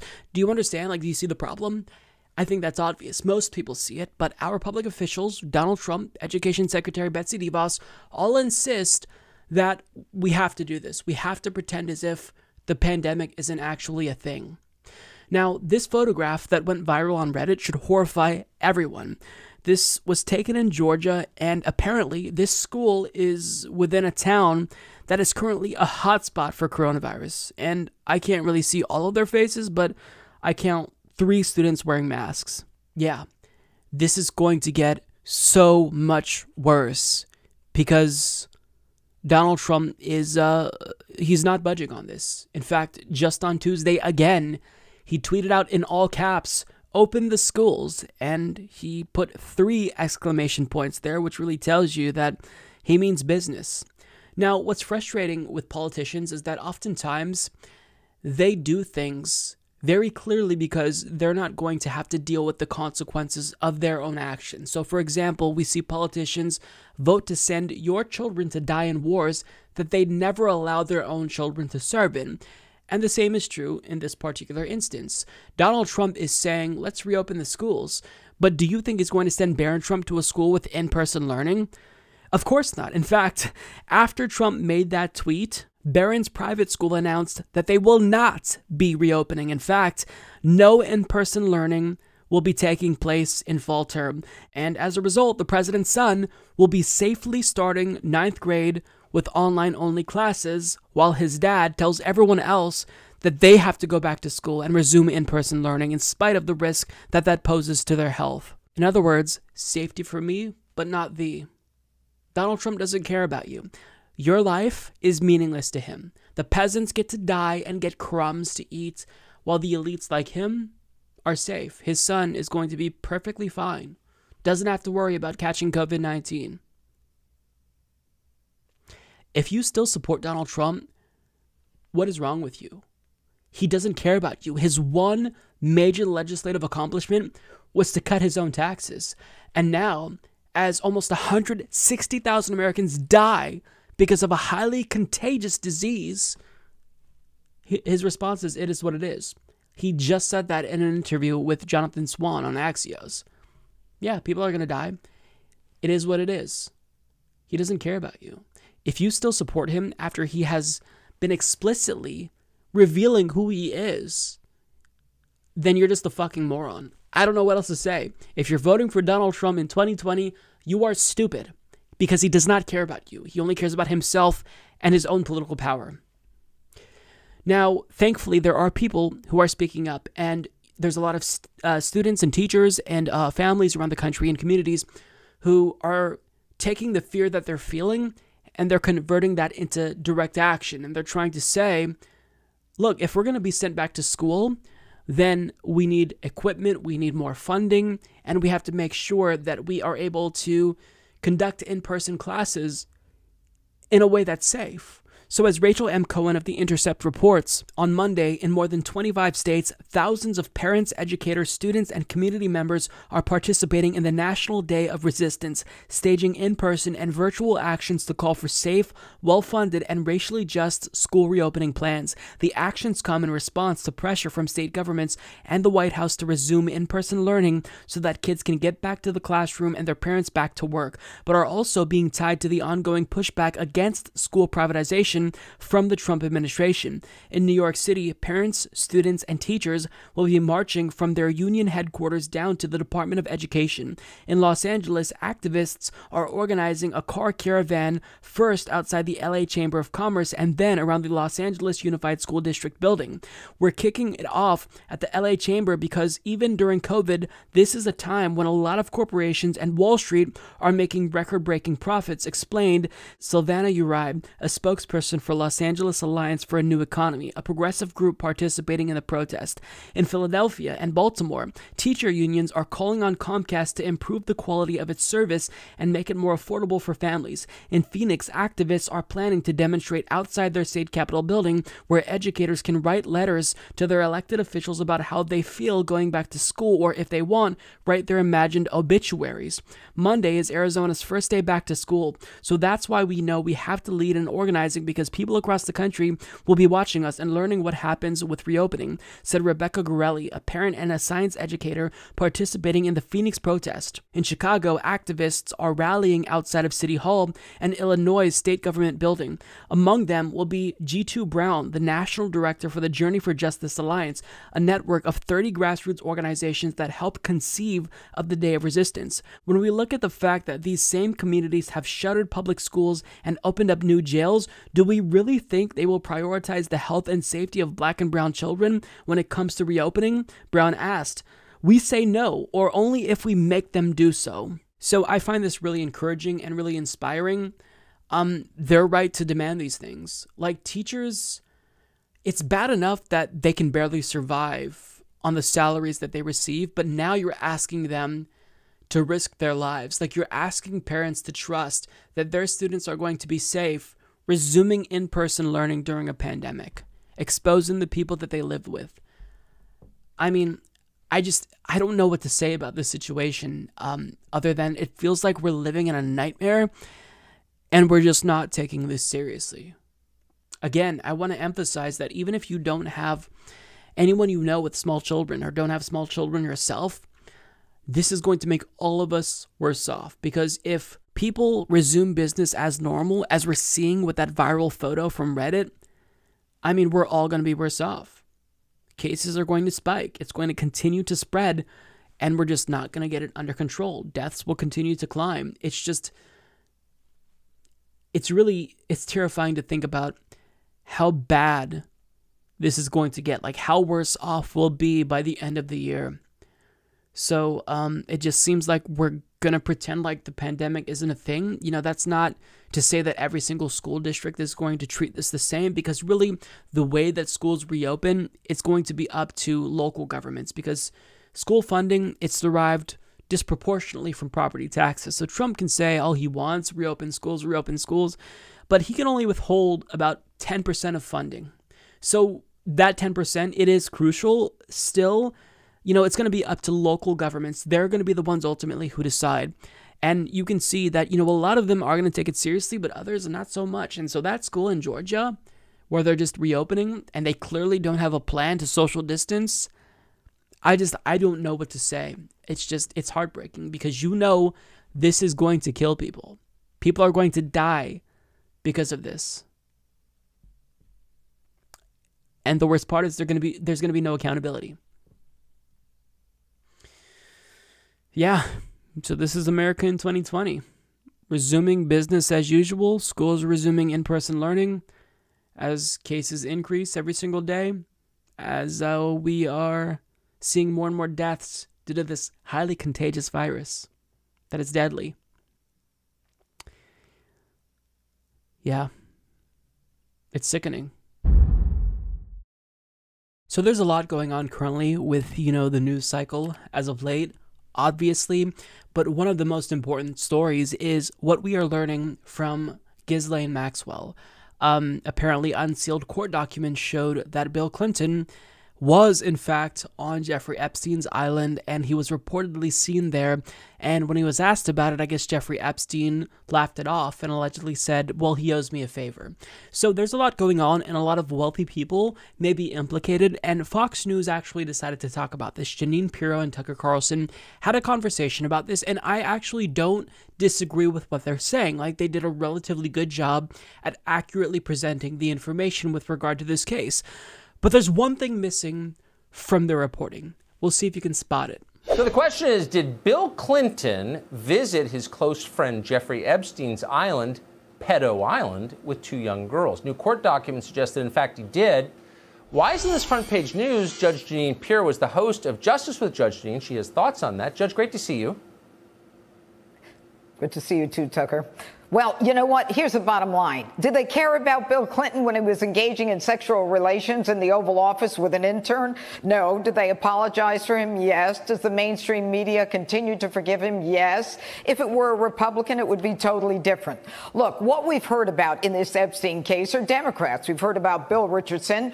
We've heard about George Mitchell. We hear about Bill Clinton. Everybody says, no, Bill was never on the plane, except he's on the manifest 26 times. And then we say, no, he wasn't on the island, except we now have testimonial evidence, identification evidence by Virginia Roberts, who says he was on the island with 2 young girls. And that evidence is significant. And they can call Virginia Roberts a liar till the cows come home.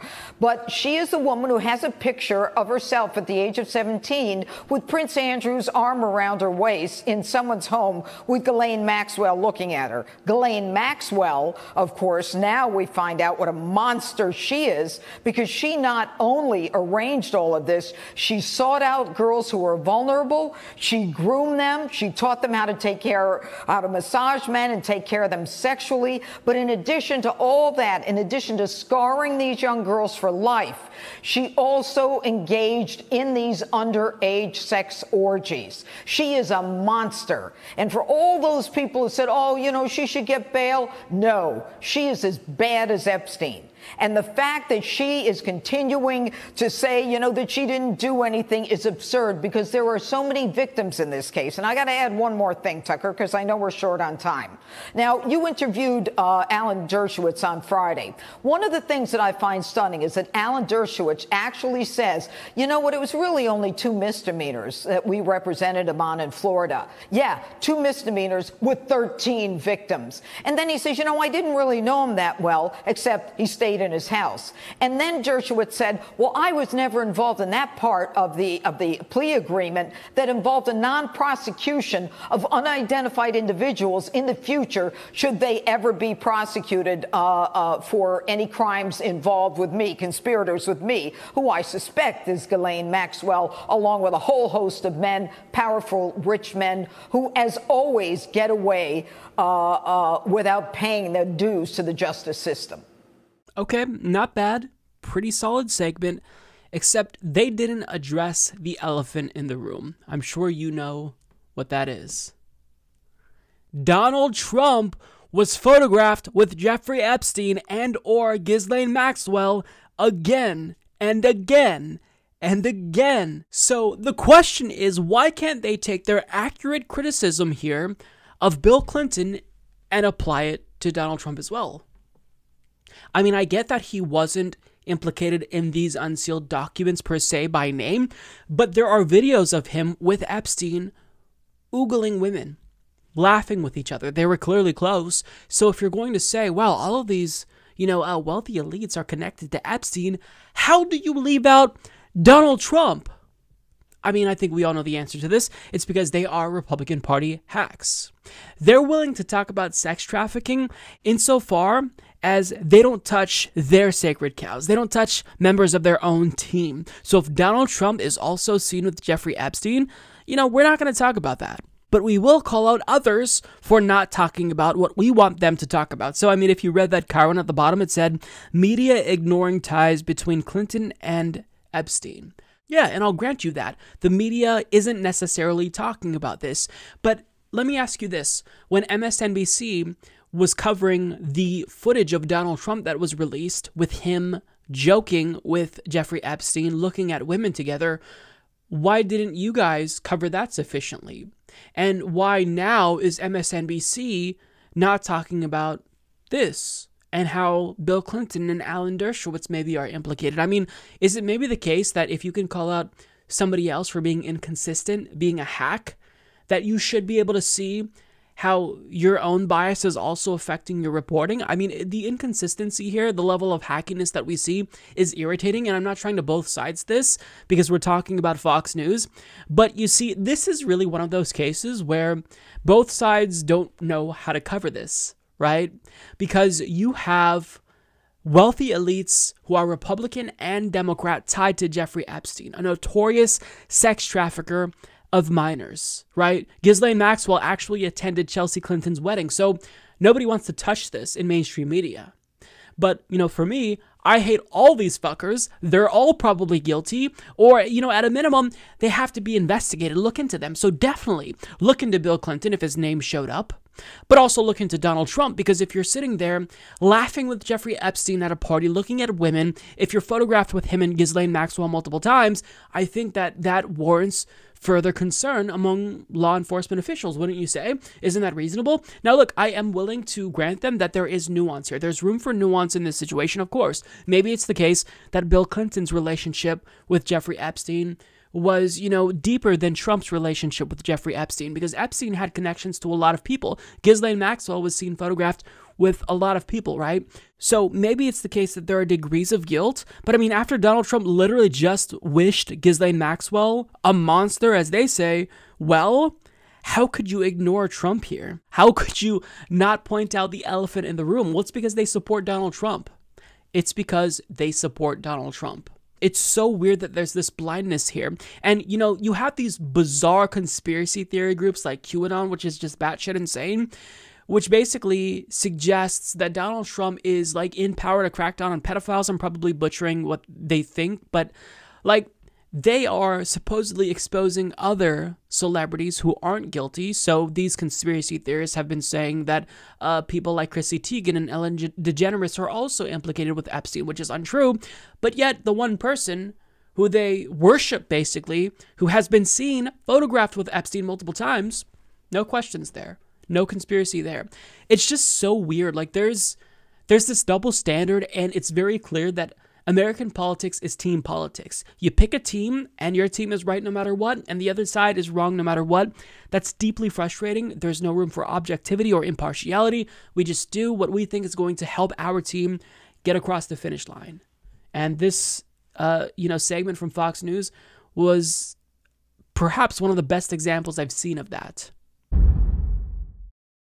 So this story is interesting to me. A producer at MSNBC who worked on Lawrence O'Donnell's show, her name is Ariana Picari, she just resigned. And not only did she resign, she penned a scathing letter criticizing the network because she thinks that what they're doing is bad for democracy.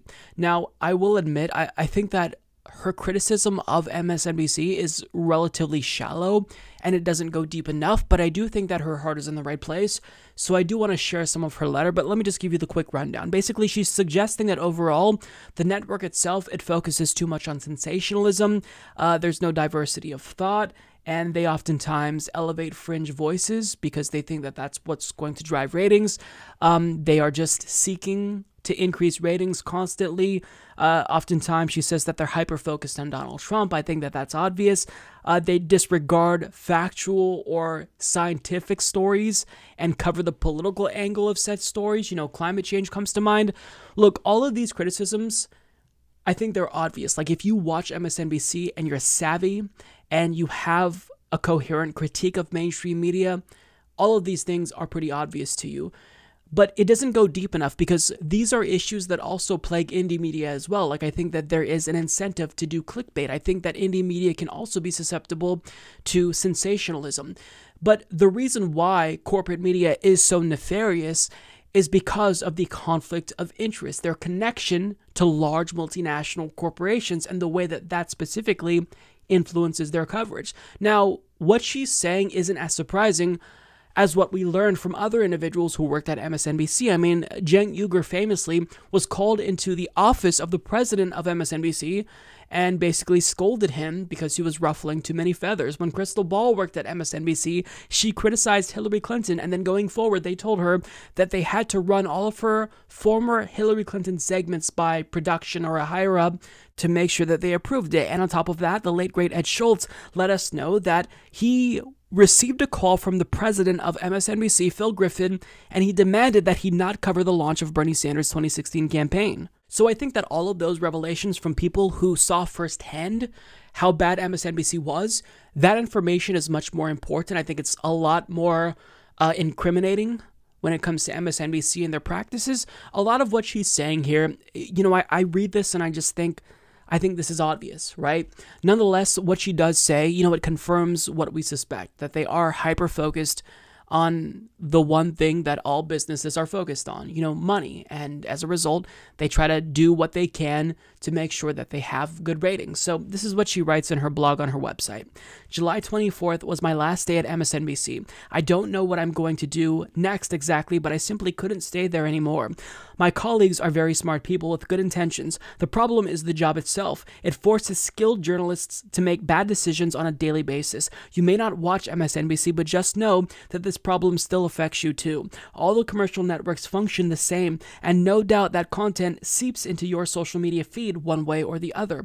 It's possible that I'm more sensitive to the editorial process due to my background in public radio, where no decision I ever witnessed was predicated on how a topic or guest would rate. The longer I was at MSNBC, the more I saw such choices. It's practically baked into the editorial process, and those decisions affect news content every day. Likewise, it's taboo to discuss how the rating scheme distorts content, or it's simply taken for granted because everyone in the commercial broadcast news industry is doing the exact same thing. But behind closed doors, industry leaders will admit the damage that's being done. We are a cancer and there is no cure, a successful and insightful TV veteran said to me. But if you could find a cure, it would change the world. As it is, this cancer stokes national division, even in the middle of a civil rights crisis. The model blocks diversity of thought and content because the networks have incentive to amplify fringe voices and events at the expense of others, all because it pumps up the ratings. This cancer risks human lives, even in the middle of a pandemic. The primary focus quickly became what Donald Trump was doing poorly to address the crisis, rather than the science itself. As new details have become available about antibodies, a vaccine, or how COVID actually spreads, producers still want to focus on the politics. Important facts or studies get buried. This cancer risks our democracy, even in the middle of a presidential election. Any discussion about the election usually focuses on Donald Trump, not Joe Biden, a repeat offense from 2016. Trump smothers out all other coverage. Also important is to ensure citizens can vote by mail this year, but I've watched that topic get ignored or killed numerous times. Context and factual data are often considered too cumbersome for the audience. Occasionally, the producers will choose to do a topic or story without regard for how they think it will rate, but that is the exception, not the rule. Due to the simple structure of the industry, the desire to charge more money for commercials, as well as the ratings bonuses that top-tier decision makers earn, they always relapse into their old, profitable programming habits. I understand that journalistic process is largely subjective, and any group of individuals may justify a different set of priorities on any given day. Therefore, it's particularly notable to me, for one, that nearly every rundown at the network basically is the same, hour after hour, and two, they use the subjective nature of the views to justify economically beneficial decisions. I've even heard producers deny their role as journalists. A very capable senior producer once said, "Our viewers don't really consider us the news. They come to us for comfort." Again, personally, I don't think the people need to change. I think the job itself needs to change. There is a better way to do this. I'm not so cynical to think that we are absolutely doomed, though we are on that path. I know we can find a cure. If we can figure out how to send a man to the moon, if Alex Trebek can defy the odds with stage 4 pancreatic cancer, and if Harry Reid can actually overcome pancreatic cancer, he's now cancer-free, then we can fix this too. So she repeatedly, as you just heard, references a cure. and that we need to find a cure. But the problem is that you're not going to be able to find a cure if you haven't accurately diagnosed the actual issue itself. What is that cancer? Name it. She doesn't necessarily say that. It's relatively vague. But the cancer is capitalism. It's the for-profit news model. That goal to maximize profit is at the center of why news is so terrible in the United States. And it's not just that goal to, maximize profits, so they are incentivized to do sensationalism to increase ratings. These are people in media, the pundits, that are multimillionaires. They are out of touch. So it's not just that they're covering stories because they're trying to find a way to, increase their ratings. They're covering stories to impact the country as well because, they have a stake. They have a horse in this race. Like, the people at MSNBC were absolutely hysterical when Bernie Sanders won Nevada. Like, one reporter from MSNBC audibly sighed when she reported that Bernie Sanders had won overwhelmingly at one particular caucus site. The multimillionaires, the pundits at MSNBC, they didn't like Bernie Sanders probably because he wanted to increase their taxes. So it's not just that, this drive to increase ratings, which is driven by the goal to maximize capital, is making them report stories on a way that, distorts reality. They're also reporting on stories where they're trying to actually influence the outcome of society. Like, they're not reporting the news as it comes. Like, they're trying to dictate what happens. They're actively telling us, don't support someone like Bernie Sanders. They don't explicitly say that, but it's implied. We're primed to believe that Bernie is bad if we tune into MSNBC. So, this financial incentive specifically, that's what's making news terrible. That's the cancer, ultimately. It is the goal of every, person in a capitalist society to constantly maximize capital. So you have self-interested individuals driving this content, and then they also have the pressure from the network to, do stories that lead to them getting better ratings. That's the issue here. It's the commodification of news. News shouldn't be about what makes you money. News should be about informing people, reporting the news as it comes, as a matter of fact. Now, you can have people editorialize. I think that there's room for commentary. Obviously, I'm a commentator. But, the way that they present this information as supposedly neutral arbiters of the truth is false, right? So, everything that she's saying here, like, I get the sense that her criticism of corporate media in general, it's not shallow, like she wants to go deeper than surface level, but she misses the mark ultimately, because what she saw firsthand, I'm glad that it disturbed her. That shows that her moral compass is working, but she doesn't necessarily know why these things are happening. That's really the overall thing that I'm picking up on when I read this. Like, she can't understand why the network has an incentive to just increase ratings, why it's the case that news is even about making money. So, you have to think broader than just MSNBC as a company and their goal. Why is it that so many things in our capitalist society is about money? So, when it comes to healthcare, the goal isn't to cure people. The goal is to make money. Goldman Sachs literally asks if it's a sustainable business model to cure patients. In education, we're moving towards privatization. Donald Trump is trying to dismantle public education in favor of private education. Why? Because education is no longer about learning. It is about making money. This is exactly what neoliberalism has done. It's hollowed out our democracy in our country. And of course, news is going to be vulnerable to that as well.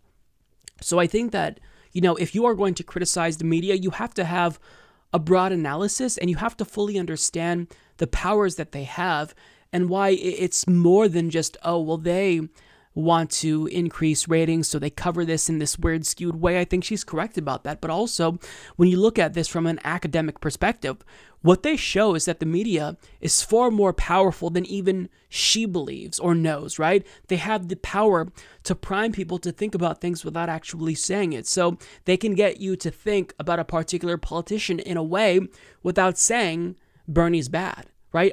They certainly, on MSNBC anyways, they criticized Bernie Sanders pretty explicitly. You had some people saying, Bernie Sanders makes my skin crawl. But oftentimes, they don't have to do that. They don't have to take it that far. They can prime you to think about Bernie in a certain way without saying what they want you to think. Like, for example, I can prime you to think about video games and Ratchet and Clank and Controller and an X, a circle, triangle, you're thinking about PlayStation. Not because I said PlayStation, but because I tried to invoke an image in your mind that gets you to think of PlayStation. Or if I say red, round, bouncy, you think of a ball, and I didn't have to say ball to get you to think of a ball. It's called priming.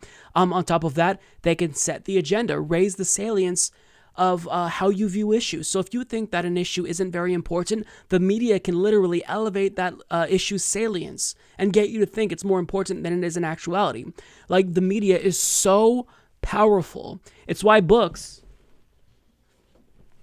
like Manufacturing Consent, which are very thick, have been written about this very topic because they influence a lot of what happens in this country. So, I really like what she's saying here. I give her credit. I commend her for speaking out because, when you do something like this, when you burn that bridge, you're not going to have an easy time finding a job in this industry unless she's planning to go independent. But I hope that what she does is really research specifically what that cancer she was referring to is, because I think that she's misdiagnosing this issue. I think that she has to broaden her level of analysis and really look at what's wrong with our news model in America all the way around. Like, it's not just that they're trying to get ratings, it's that we have commodified news. News shouldn't worry about ratings. News companies should not be owned by large multi-billion-dollar companies who have interests, who lobby the government for very specific policies. So I'll leave that there. Again, I don't want to shit on everything that she's saying here because I think it takes a lot of courage and I think she's brave for doing this. But, what she's saying honestly isn't that shocking, and the revelations that we've received from Cenk Uygur, Crystal Ball, and Ed Schultz have been a lot more telling with regard to the practices of MSNBC. This is exactly what, we'd expect from them. But she's right that it's not just MSNBC. This is all corporate-owned media who has corporate advertisers. It's all one club, and you're not part of it. Democratic Senator Chris Murphy decided to give us a rundown of what he refers to as diplomatic malpractice, basically referring to Donald Trump's attempt to stage a coup in Venezuela. Now, he's not necessarily angry with Trump because Trump staged the coup in the first place. He's mad that Donald Trump was not successful at said coup, and as a result, he is revealing the details of that coup and where he thinks Donald Trump went wrong and why it should have been differently. So this is what he tweets out.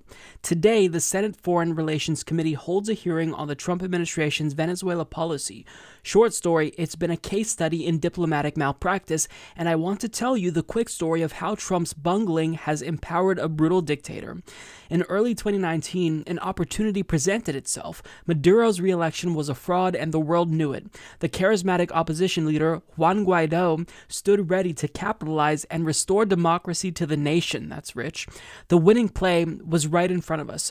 Bring together all of Latin America behind a transition or new free elections and take the time to work with or neutralize Maduro's patrons, Russia, Cuba, and to a lesser extent, China. But Trump couldn't talk to Cuba because Putin had Trump wrapped around his finger, and all Trump wanted to talk to China about was the trade deal. So he made no meaningful effort to move them, and all three stood solidly behind Maduro. Then Trump and his Latin America hawks got itchy. He recognized Guaido as the leader of the nation, thinking that would propel Venezuelans and Maduro-friendly military leaders to Guaido's side. In fact, the opposite happened. By putting Elliot Abrams, the symbol of American imperialism, in Latin America in charge of Venezuela, and by acting largely alone, Trump helped Maduro rally the military and much of the country against America and cast Guaido as a U.S. pawn. Accurate.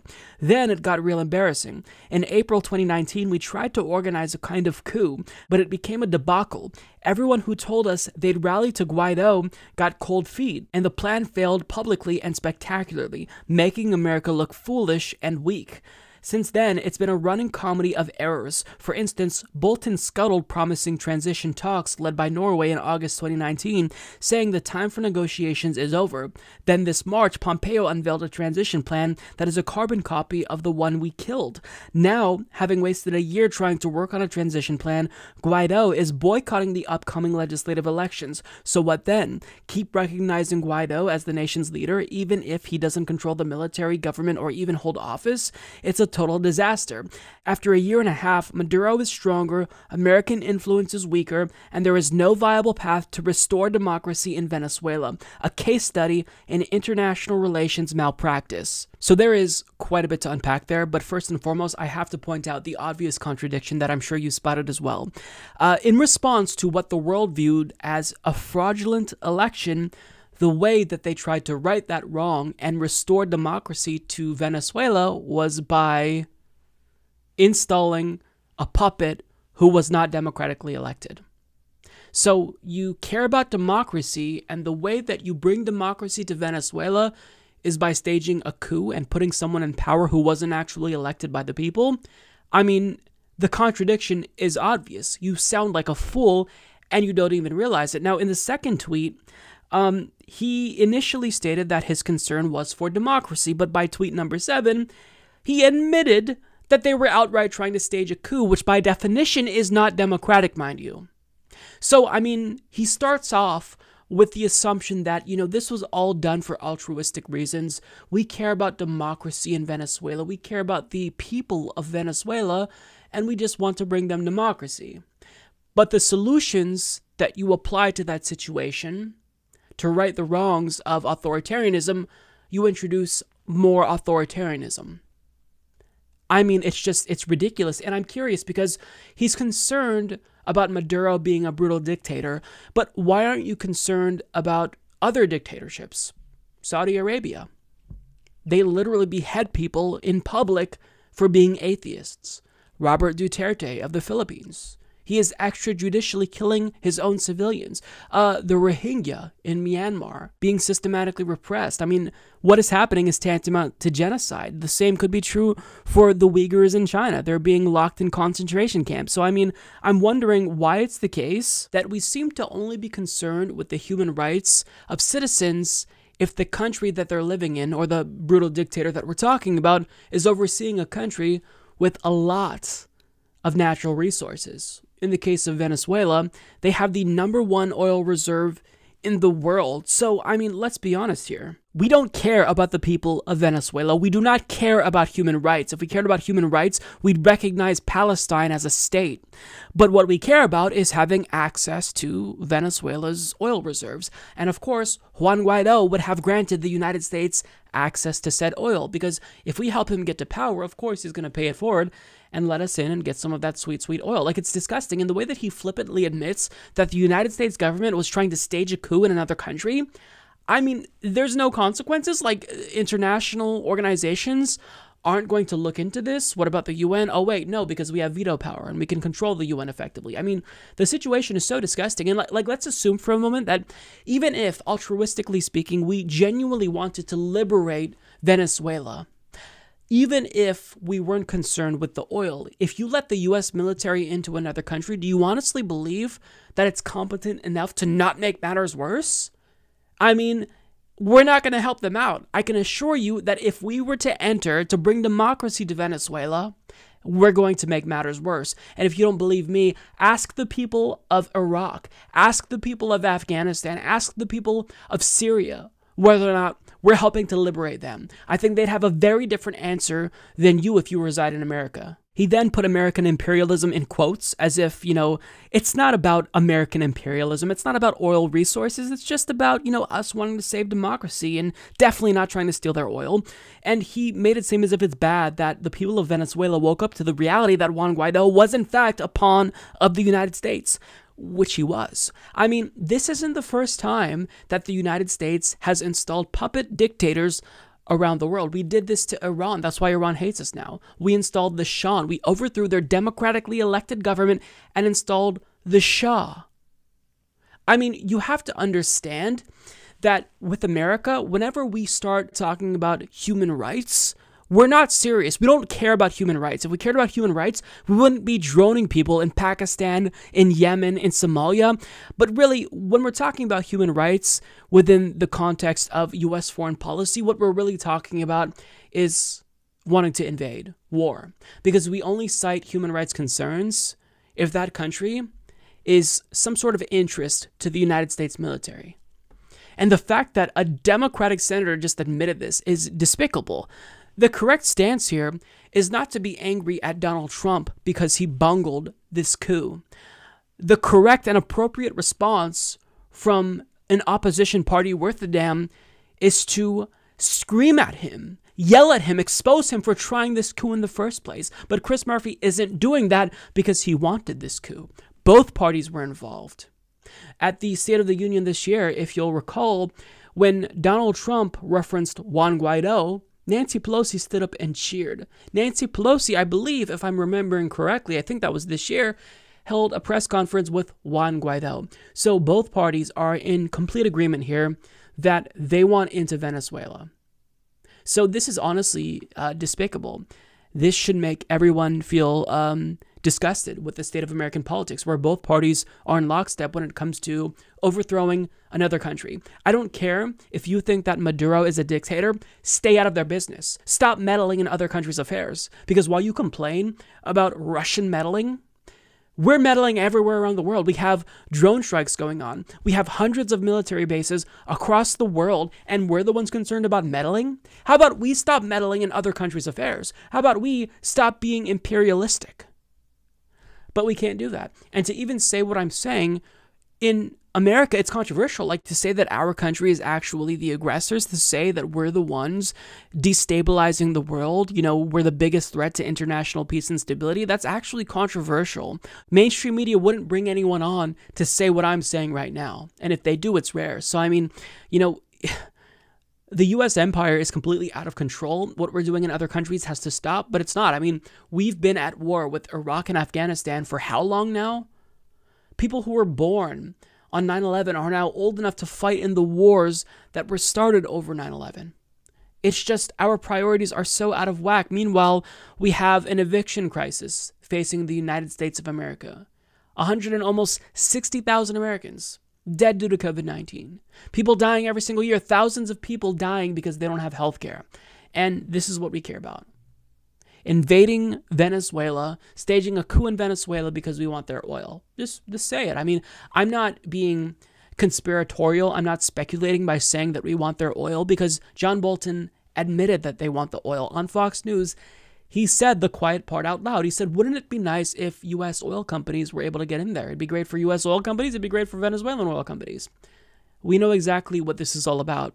So, the fact that we don't have an opposition party trying to stop this from happening really is the most disturbing part, because I expect this type of warmongering from Republicans, but we're supposed to expect better from Democrats. But they've shifted, so far to the right on foreign policy that to even bring this up is blasphemy to them.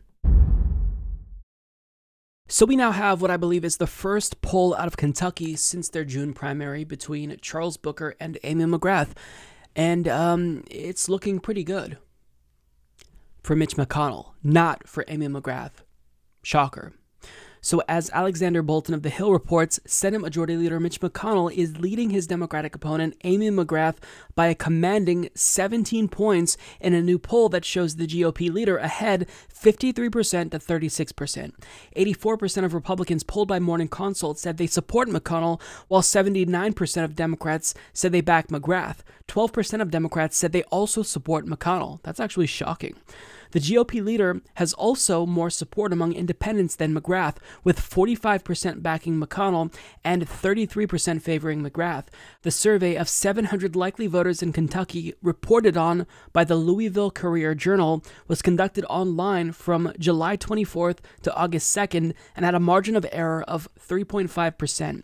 The poll shows McConnell in a much stronger position than a Democratic one published last month by Garen Hart Yang Research Group, showing McConnell McConnell ahead of McGrath by only 4 points, 45% to 41%. A Civics poll from June showed McConnell leading McGrath 53% to 33%. McGrath has been a fundraising magnet, bringing in $16.9 million in 2019 and $30.2 million so far this year in a bid to deny McConnell from winning a 7th Senate term.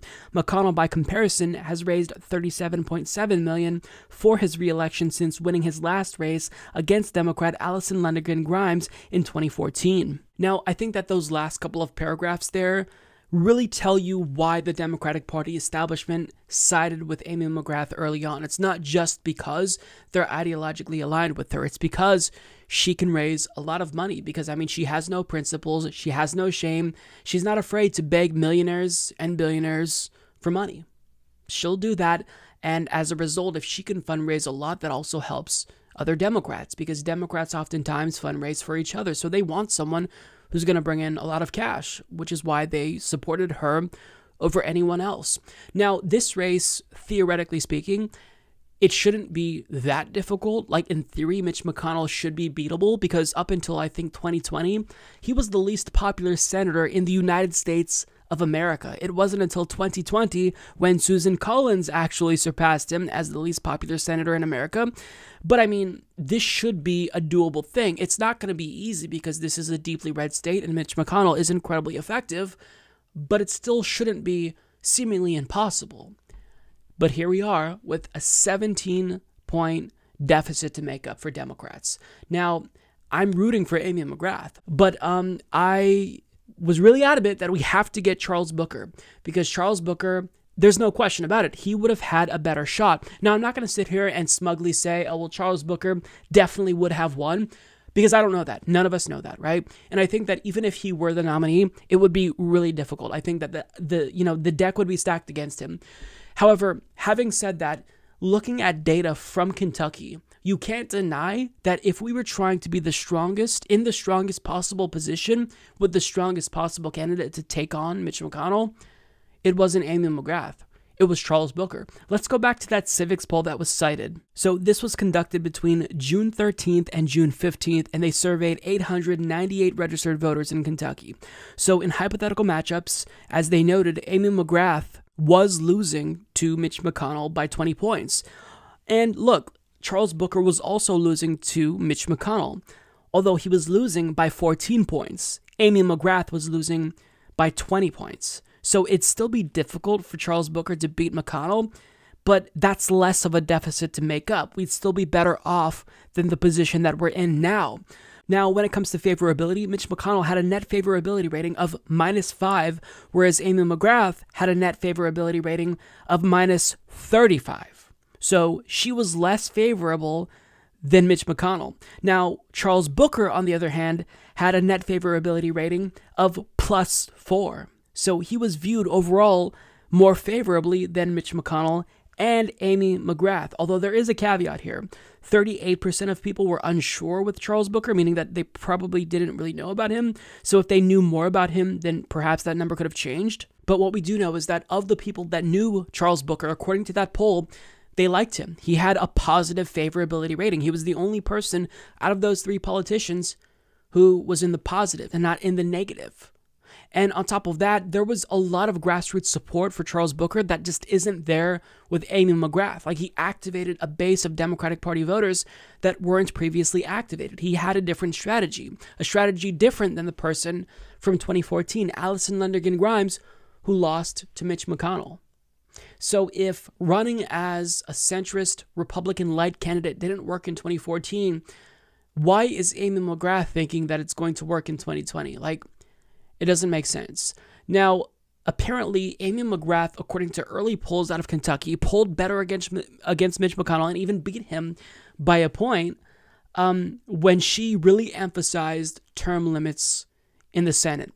So if she pushes for term limits, then that can be her saving grace, because in Kentucky, that's something that really resonates with them.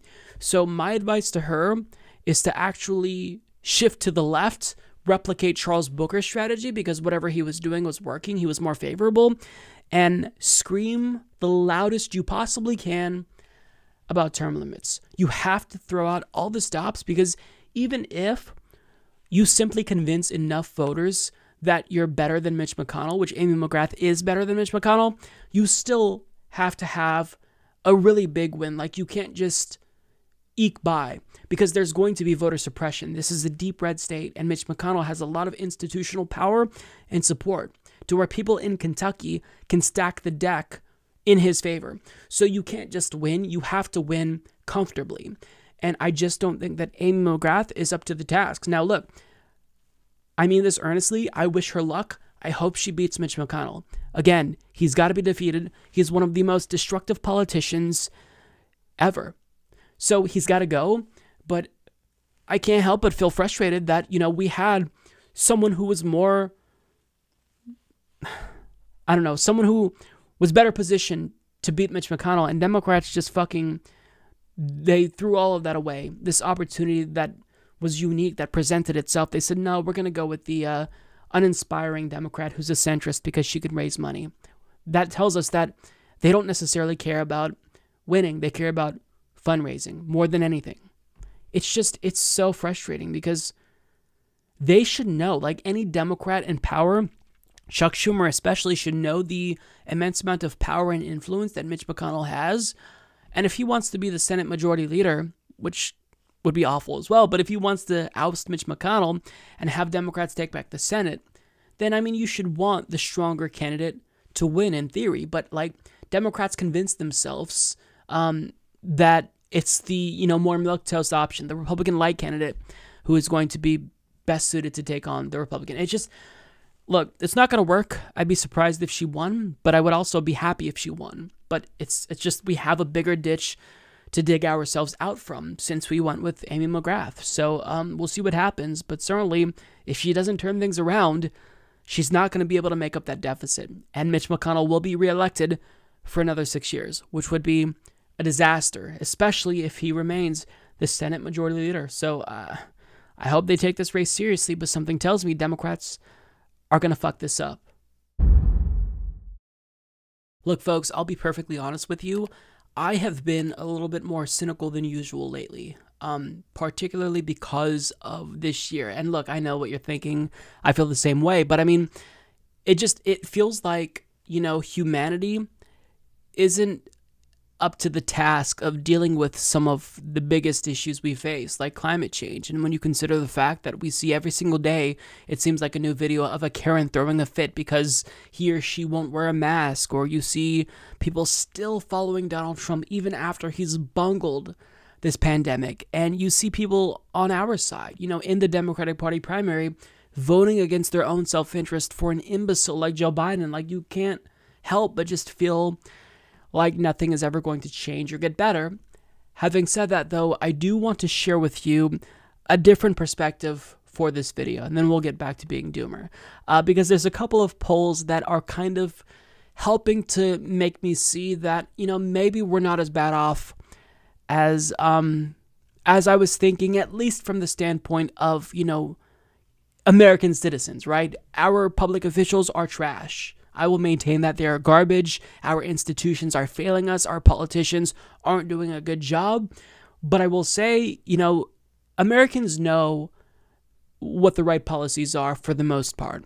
So this poll from Hill and Harris X found that 82% of Americans actually support a national mask mandate, and only 18% oppose it. So this is actually really encouraging to hear, because I was under the impression that the numbers wouldn't be that high. Like, if I had to guess, I'd say a slim majority of Americans support a national mask mandate, because if you look at, like, the Facebook comments underneath a particular article, or YouTube comments, which you should never do, like, it seems like much more people are anti-mask than they are in reality. But really what we're seeing is a vocal minority, right? It's presenting this type of skewed image of what people actually believe. I mean, just the other day, I covered a video of Judge Jeanine Pirro being anti-mask after she was previously pro-mask. So, you know, we see all these viral videos, and we see Republicans respond, you know, in these groups saying, I'm not going to wear a mask, and this is tyranny. But overall, I think that people are persuading everyone else to do the right thing. Like, the right side in this debate, which it shouldn't even be a debate, and I hesitate to call it that, but I mean, it's America, so we politicize everything. But I think that the right side ultimately is winning out, and not just with regard to a national mask mandate, which is absolutely the right policy, but with the perception of how our government, Trump in particular, is handling COVID-19. A poll from NPR and Ipsos found that when it comes to the United States' handling of COVID-19 in comparison with the rest of the world, 2/3 of Americans think that we're actually handling it worse than other countries, with 41% saying they believe we're handling it much worse. Now, additionally, a SurveyMonkey and NBC News poll asked people who they trust when it comes to COVID-19. And a majority of Americans, at 51%, do in fact trust Dr. Fauci in spite of Trump's attempts to discredit him, with 29% distrusting him. Now, when it comes to Donald Trump, these results are almost mirrored, with less than 1/3 of voters at 31% trusting Trump compared to 59% who don't trust him. So make no mistake about it, that's still too large of a number. Like 31% of Americans trusting Donald Trump is way too high, but understand that a majority of Americans are correct here. They're, rightfully skeptical of Donald Trump, and they're trusting Dr. Fauci more. They support a national mask mandate. This is a good sign, right? Common sense isn't entirely gone in America. It's still there. You sometimes just kind of have to look for it, right? And encourage people to practice common sense more frequently. So yeah, this is encouraging. But there's another poll that I want to look at here, because during the Democratic Party primary, support for Medicare for All was actually decreasing a little bit. As we worked to increase public support for Medicare for All between 2016 and 2019. Individuals like Pete Buttigieg and Joe Biden, who were constantly fear-mongering over Medicare for All, actually managed to be successful at driving down support for Medicare for All. And while support for Medicare for All was decreasing, support for a public option was rising. So, as someone who is a proponent of Medicare for All, a purist, that's my number one litmus test, I was absolutely distraught by those results, right? But now during a pandemic, we are being proven right. And even as people casted their votes for Joe Biden during the Democratic Party primaries, they still supported Medicare for All according to exit polls, which tells us that they weren't necessarily voting for him because they believed in him and the policies that he's espousing. They just wanted someone who they believed was the most electable, better suited to take on Donald Trump, and they mistakenly believed the mainstream media. Now, I say mistakenly loosely because at the time, with the information that we had, it didn't seem like Joe Biden could actually beat Donald Trump, but COVID-19 really did change everything. But I mean, people didn't necessarily determine who they were going to support based on policies. They just voted based on electability, because that's what MSNBC and CNN constantly talked about. But now during a pandemic, I'm happy to report, unsurprisingly, now that more people than ever in America need healthcare, Medicare for All is very much still popular. So as Jerry Martin of Newsweek reports, Democrats overwhelmingly threw their support behind Medicare for All, according to data released Tuesday from a Hill-Harris X poll. Increasing support for the National Health Insurance Program may be linked to the coronavirus pandemic. Many businesses have closed permanently, leaving their former employees with no employment-based coverage. Medicare for All, which would create a nationwide single-payer health insurance plan for all Americans, was the cornerstone of Vermont Senator Bernie Sanders' suspended presidential campaign. Presumptive Democratic presidential nominee Joe Biden has not embraced the Medicare for All platform, although many of Biden's potential voters support the program. Out of 948 registered voters who participated in the poll, 87% of Democrats said they were in favor of Medicare for All. Independent voters also leaned towards the idea, with 69% supporting the concept. Less than half of the Republicans surveyed agreed with the idea, with only 43% supporting providing health insurance to all Americans. In total, Medicare for All was supported by 67% of registered voters and opposed by 33%. Voters between the ages of 35 to 49 showed the greatest support for Medicare for All, with 80% of that demographic saying they were in favor of the program. Surveyed voters between 18 to 34 also thought highly of the idea, with 78% of them giving Medicare for All their support. The Hill-Harris X poll carried a sampling margin of error of plus or minus 3.18 percentage points. So I think that this is encouraging to see, because what it tells us is that Americans aren't too far gone. Like, we're not beyond redemption. Like, we can still have nice things, because most Americans have bought into the idea that they deserve nice things. They support Medicare for all. They are, competent in determining who to support and trust during a pandemic. They're reasonable with regard to, trusting Fauci over Donald Trump, and that's encouraging to see. The task that we have ahead of us, however, is getting them to not vote against their own self-interest. So if we get them to agree with us on the policy, that's step one. But I think the hardest step is getting them to actually vote for politicians who agree with them, because politicians are out of step with what voters want. So how do we combat the mass of propaganda that they are constantly being bombarded with? I think that Bernie Sanders would have won the Democratic primary comfortably had mainstream media not been completely biased against him. But because for so long they, talked about electability this, electability that, and Bernie's just not electable, and Bernie didn't really actually challenge that narrative sufficiently, people believed it. So they voted against their own self-interest because, even if they may not support Joe Biden, they would rather go with someone who they don't agree with on everything than risk losing to Donald Trump. That's what we saw. So, the goal here is to not just get them to agree with us on the policy, but to actually get them to do what makes that policy a reality. And that really is, I think, the struggle with, leftism in America. That's what we have to do. That's the task ahead of us. It's not impossible. I mean, people agree more with us than they do Republicans or Democrats, but yet they keep winning. So what do? How do we combat that? And there's a lot of approaches that we have to take, but ultimately that's the goal. This tells us, what we need to do. Convince those people who already agree with us, most Americans, that they have to stop voting against their own self-interest. There's no right or wrong answer to that. It's tough. Propaganda is going to be louder than, what we're saying. It's going to be more persuasive than indie media, but nonetheless, we at least know what we have to do. We at least know where to look in terms of shifting, the country. It's just a matter of getting that mass of Americans who agree with us mobilized and activate them politically and get them to vote for politicians that agree with them. So yeah, I thought that these polls that all came out this week were pretty encouraging. And when we don't really have that much good news lately, I'm going to take anything I can find. And this is certainly good news. Folks, I can't even begin to describe the news that I have, so I'm just going to say it.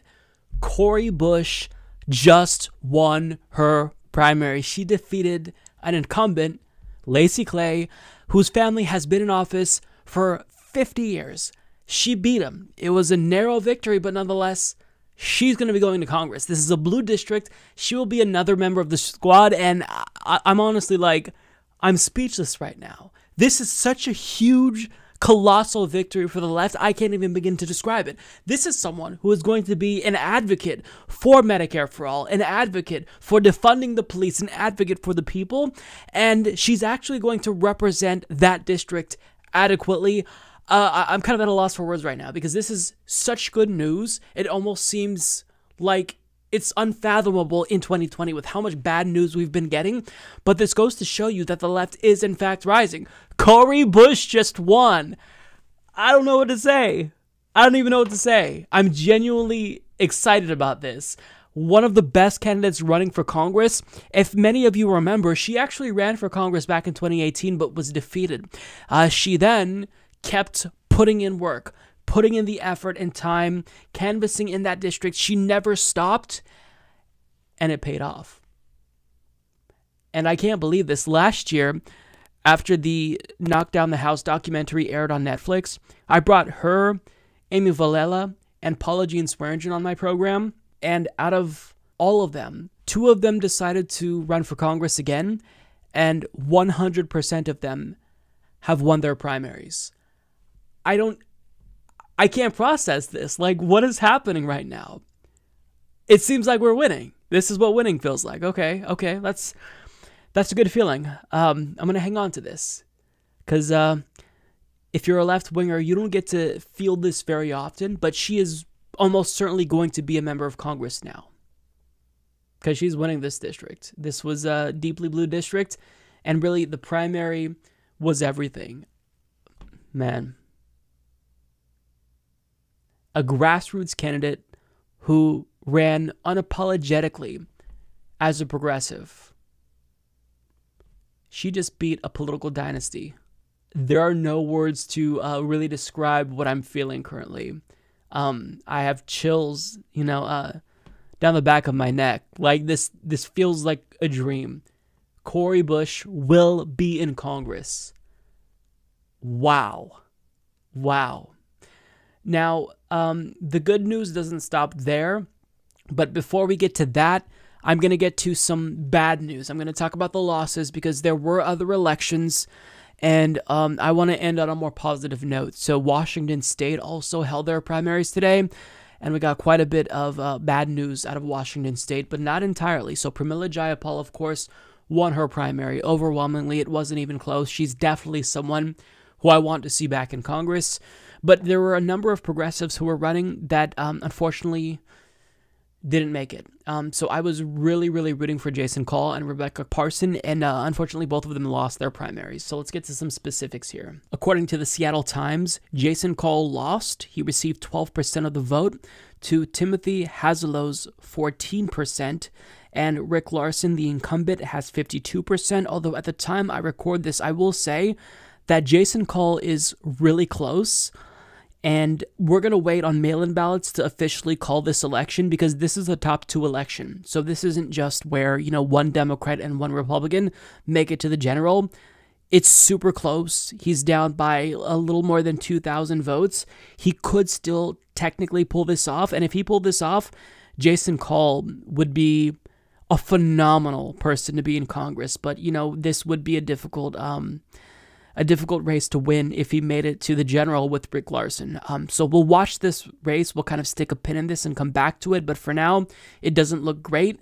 But, hold out hope. Not all hope is lost just yet.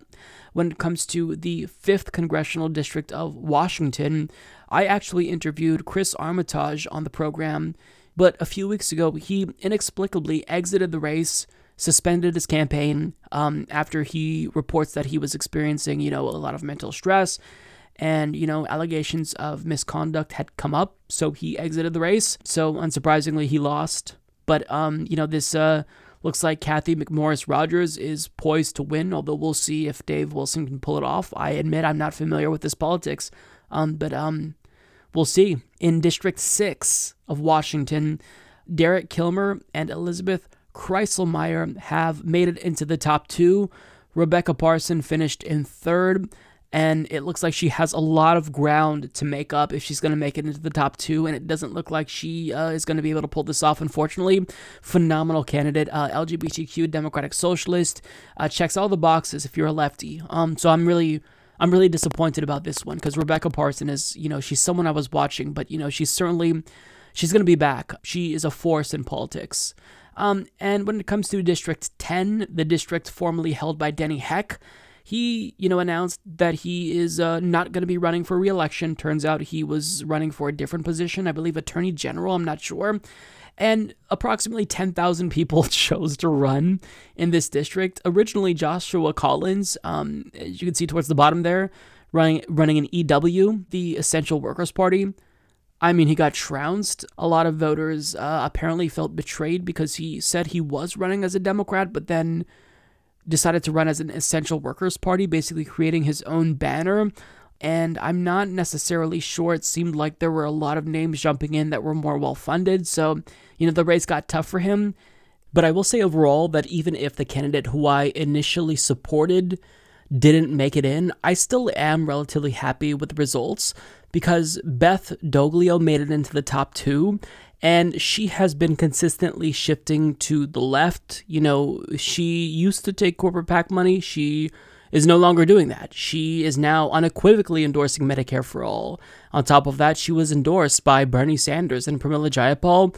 So, I'm going to be rooting for her, although based on these results, it seems as if she has quite a bit of room to make up in terms of beating Marilyn Strickland, who I do not support. She's actually someone who's not impressive at all. She doesn't support Medicare for All. She's one of those Democrats who say they support quote-unquote access, but of course she'll tell you she thinks it's a right. But, maybe with everyone else out of the race and support consolidated, hopefully Beth Doglio will have a chance. If she were to win, she's absolutely, like without question, an improvement over Denny Heck. So, not all is lost with this race, but, it's just a different result than we initially had hoped for or expected. And, it's not too bad. I'll take Beth Stokely. I think she's pretty solid. Now, Arizona also held their Democratic Party primaries today as well, and I was rooting for Eva Putzova in the 1st Congressional District. She was running against Tom O'Halloran, who is the incumbent. He's a corporate Democrat, and we don't actually have all of the results at the time I record this. With 45% of precincts reporting, she is trailing him, albeit by not too much, but she has quite a bit of votes to make up. Tom O'Halloran is in the lead with 56.6% of the vote, and Eva Putzova has 43.4%. So at this point in time, with that much precincts reporting, it's a sizable number, but there's still more. It's not looking great, although if there is any developments, if she ends up winning, I will update you in the comments. So if you're on our YouTube channel watching it there, be sure to check, because this is definitely another really phenomenal candidate. She's also someone that I brought on the program, was really impressed by her. Now, I want to talk about the 3rd Congressional District of Missouri. This is a seat that's interesting because we're rooting for the incumbent in this instance, Rashida Tlaib. So she actually had a pretty strong primary challenger. I mean, polls didn't necessarily show that she was in danger, but her primary challenger was raising a lot of money. We all know that since Rashida Tlaib ruffles a lot of feathers, Democrats wanted to take this opportunity to kick her out in favor of someone else who would, not rock the boat and go along with the establishment. Thankfully, we can all breathe easier because Rashida Tlaib has won. She won her primary, and she's making it back to Congress. So in the next congressional session, we're going to see Congresswoman Cori Bush serve alongside Rashida Tlaib. Unbelievable. And on top of that, Jamal Bowman, Mondaire Jones will be there. And we may see Kara Eastman, Paula Jean Swearingen. We have really made a lot of strides in this election cycle. We lost the Democratic presidential primary, but in terms of what we're doing in these House races and in local races, I mean, socialists and progressives are really doing a great job. Like, we're unseating incumbents left and right. Like, it's a different game now. And if we're doing this good, if we made that big of an improvement since 2018, imagine how good we'll do in upcoming midterms. So this is such a good sign. Again, the biggest shock is Cori Bush making it in. Again, don't count out Jason Call yet. We'll wait and see. I hope that maybe the results will change if mail-in ballots come in, but he's so close that I still feel optimistic even if he loses, because if he doesn't pull this off, I have no doubt in my mind that he'll be back and win. But really, I want everyone to just take a moment to soak in this accomplishment. Cori Bush is going to be a member of Congress, and she is someone who I absolutely can rely on, who we all can rely on. This truly is, it's so remarkable. And what she managed to do in defeating a family that's held that seat, being progressive, favoring Medicare for all, it's astonishing. Congratulations to Cori Bush on this well-earned victory. She worked so hard for this. Her staff have been working immediately since she lost in 2018. Like, as soon as they got the results, they picked up the pens, they picked up the phones, they started organizing immediately after for this victory. So, Cori Bush did a great job, but her team, they also carried through this victory, carried her to victory. I don't even know what to say. This is big. In an interview with Yahoo News, Joe Biden was asked about his mental fitness and whether or not he had taken a cognitive test, and his answer was downright humiliating, and I'm saying this right now. If anyone who has connections to Joe Biden's team is watching this, hide him away until November 4th, because if we have more interviews like this, the results, like the polling, is not going to remain the same.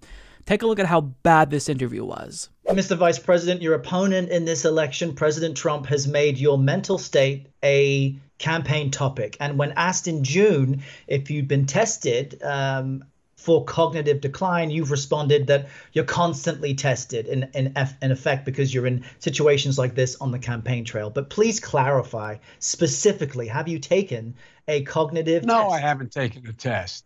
Why the hell would I take a test? Come on, man. That's like saying you, before you got in this program, if you take a test where you're taking cocaine or not, what do you think, huh?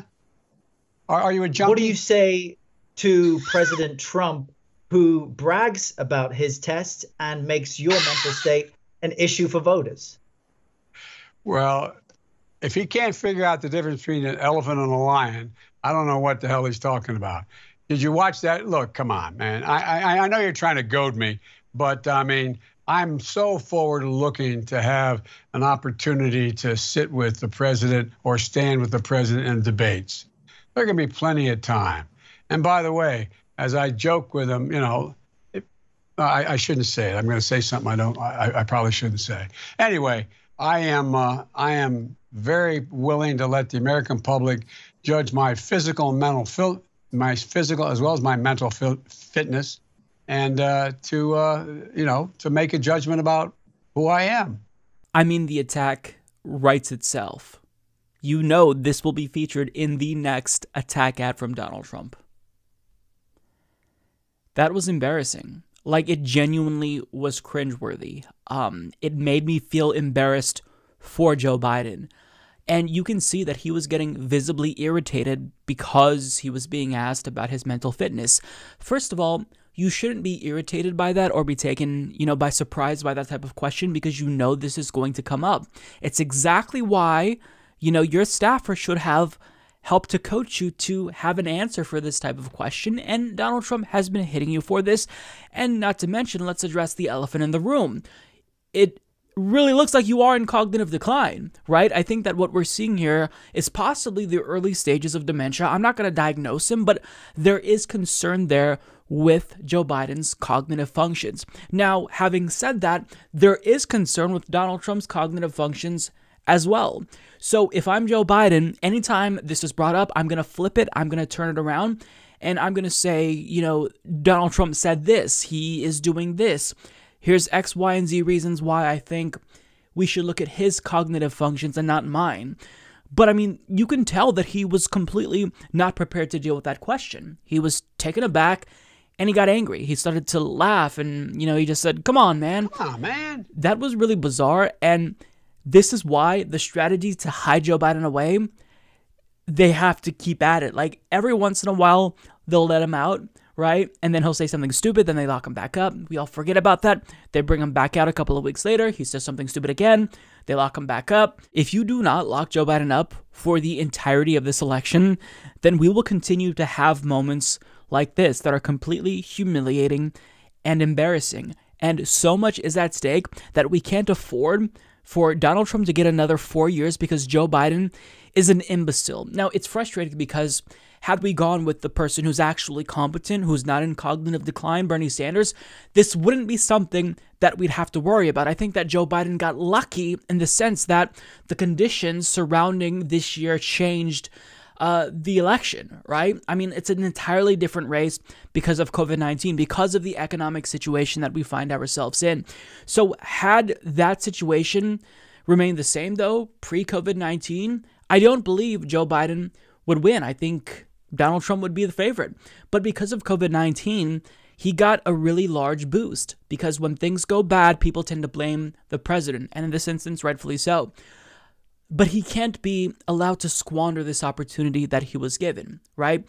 Bernie Sanders, I think, would have been the best bet to take on Donald Trump, but in the event, we got a Bernie Sanders Democratic nominee, and, COVID-19 happened, and people are dealing with a pandemic and a possible economic depression coming, a looming eviction crisis. Bernie Sanders would be much further ahead even than Joe Biden, and he's currently overall, according to aggregate polling data, doing really well, right, in hypothetical matchups. He's even polling well in Texas. But if he keeps opening his big mouth, that will change. So this is why I am not necessarily ready to say that, it's a foregone conclusion Trump is going to lose, because Joe Biden consistently puts his foot in his mouth. And at these debates, like, whatever Joe Biden's staffers gave to him to make him perform really well in that head-to-head debate with Bernie Sanders, they have to do that again, but all the time. Like, keep him drugged up. And I'm not saying that he is drugged up, right? I don't know if he's popping pills. But what I am saying is that whatever they did, whatever they said to him, however they coached him, anything that they did, if they gave him extra sugar, I don't know, do that again every single day when he's going to make a public appearance. Otherwise, he's going to faceplant, and Trump is going to get another 4 years. Trump losing is not a foregone conclusion, right? The future is still unwritten, and things can change. So if Joe Biden fucks this up, then every single person in the country should be absolutely furious with him and the Democratic Party and any Democratic Party official who pushed for Joe Biden. So keep him hiding. Don't bring him out. Unless you absolutely need to. I mean, I think that every once in a while, sure, once in a couple of weeks, that's reasonable. Bring him out for an interview, but really coach him. Like, you have to hype him up. Script his answers if you have to, because if you have more moments like this, Jesus Christ, it's going to be a disaster come November 3rd.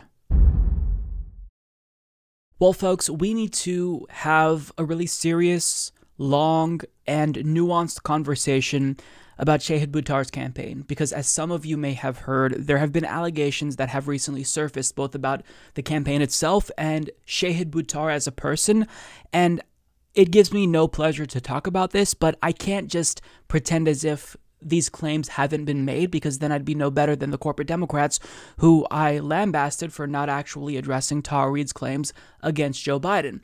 Having said that, this is not, a comparable situation to Joe Biden and Tara Reade. So let's just get that out of the way.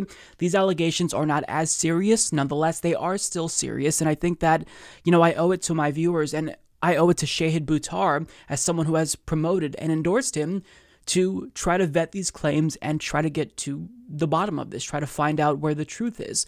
Now, I will say that, as someone who supports Shahid Buttar, I have to disclose that I do have a pro-Shahid Buttar bias. So in the event you think that I'm interpreting these details in a skewed manner, then certainly you have to take into consideration my political preference here. I support him over Nancy Pelosi, and I want him to win. So understand my position. But even if I, am a fan of Shahid Buttar, that doesn't necessarily mean that I'm not going to try as much as I possibly can to be impartial and exercise objectivity. This is complicated. There's a lot of moving parts to this story, and it's still a developing story to a degree. But, with that in mind, I'm going to try to do my best to present you the facts as clearly and truthfully as I possibly can, and then make a judgment on my opinion based on the facts that I presented you with. So there's two separate claims here. The first claim is that he sexually harassed someone who was within his social circle. The second claim is that staffers are alleging that he mistreated them, particularly the women. So since both of these claims separately are huge, we're going to kind of tackle this in two parts. So we're going to first look at the claim of sexual harassment made by Elizabeth Croydon, who made this allegation in a Medium post. Now, this is someone who is a self-proclaimed left-wing activist and Bernie Sanders supporter, and she's also a comedian, and she's known Shahid Buttar for years. So let's look at her story, what she alleges, and what Shahid Buttar says in response, along with people who know Shahid Buttar and Elizabeth Croydon. So this is what Elizabeth Croydon writes. I have known Shahid Buttar for nearly 20 years. When I met Shahid in 2003, he lived in a communal home in D.C., which served as a hub for freelance opportunities in activism and the arts. I'd go there to network and see other artists, despite the fact that Shahid consistently made me feel uncomfortable. Shahid repeatedly pursued me for sex. In our earliest interactions, Shahid would dance up to me at social events, brush up against me in a sexual way, and make comments about my body, including weight gain or loss. I directly and clearly rejected his his advances. I physically distanced myself from him at parties, turned down invitations, informed a friend I felt uncomfortable, avoided being alone with him, and eventually stopped going to the communal home until he moved out. Shahid let me know he was sexually available to me for years. One specific incident happened at Shahid's communal home.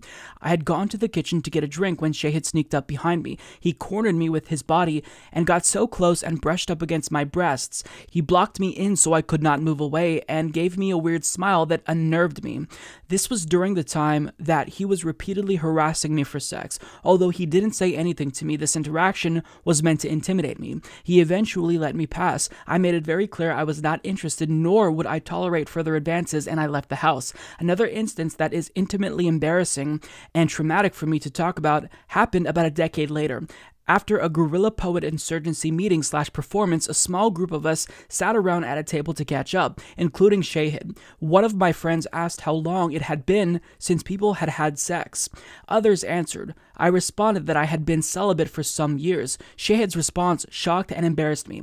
Oh my God, that is way too long. How can you go without sex that long? That's insane. I couldn't do it, you poor thing. It must be so hard. I told him that my celibacy was a voluntary decision because it helped me cope with surviving sexual assaults, batteries, and other misconduct. I felt degraded, nauseated, and revolted that he would mock me in front of our friends who looked to me as an outspoken voice for women. Later, when the group walked back to the communal house where Shahid used to live, he said, I can't believe you aren't getting it. Shahid turned to the woman that he was with and said, can you believe Liz has been celibate that long, honey? Oh my God, what is wrong with you? Don't worry, Liz, we'll find someone to fuck you. Someone will do it. Someone has to fuck you, Liz. I'd do it, but I'm taken. I turned around to see Shahid smiling spitefully as he had done years ago in his kitchen, as if to taunt me for rejecting him years before. I repeated that celibacy was my choice and asked him to let it go.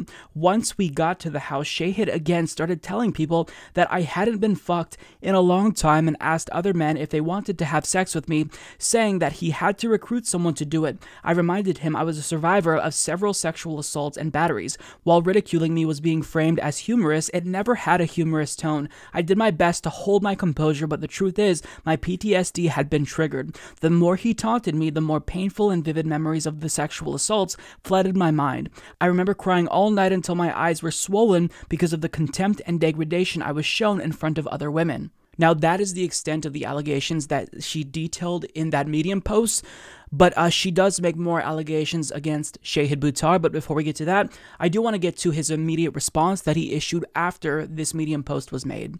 He writes, a former acquaintance recently provided a statement on Twitter regarding sexual harassment. These claims are false. Every survivor must be heard, and I hope to be allowed the same opportunity to be heard as well. Sexual harassment is despicable. Those who exploit structural sexism and power imbalances must be exposed. I am committed to putting survivors' interests first before my own. These claims have been amplified by former staff who have conflated our campaign's attempts to manage concerns with their performance with gender-based discrimination. This discussion has moved into local organizations which are looking into the matter. I invite their examination of these claims, and our campaign welcomes any scrutiny. Now, he touches on the workplace issue that we won't get to until part 2 of this process, but according to the Bay Area Reporter, she did make additional claims about Shahid Buttar. So as Matthew S. Botchko reports, in a July 12th tweet, Elizabeth Croydon first accused Buttar of sexually harassing her more than a dozen years ago. She also wrote that he was friends with a former quote-unquote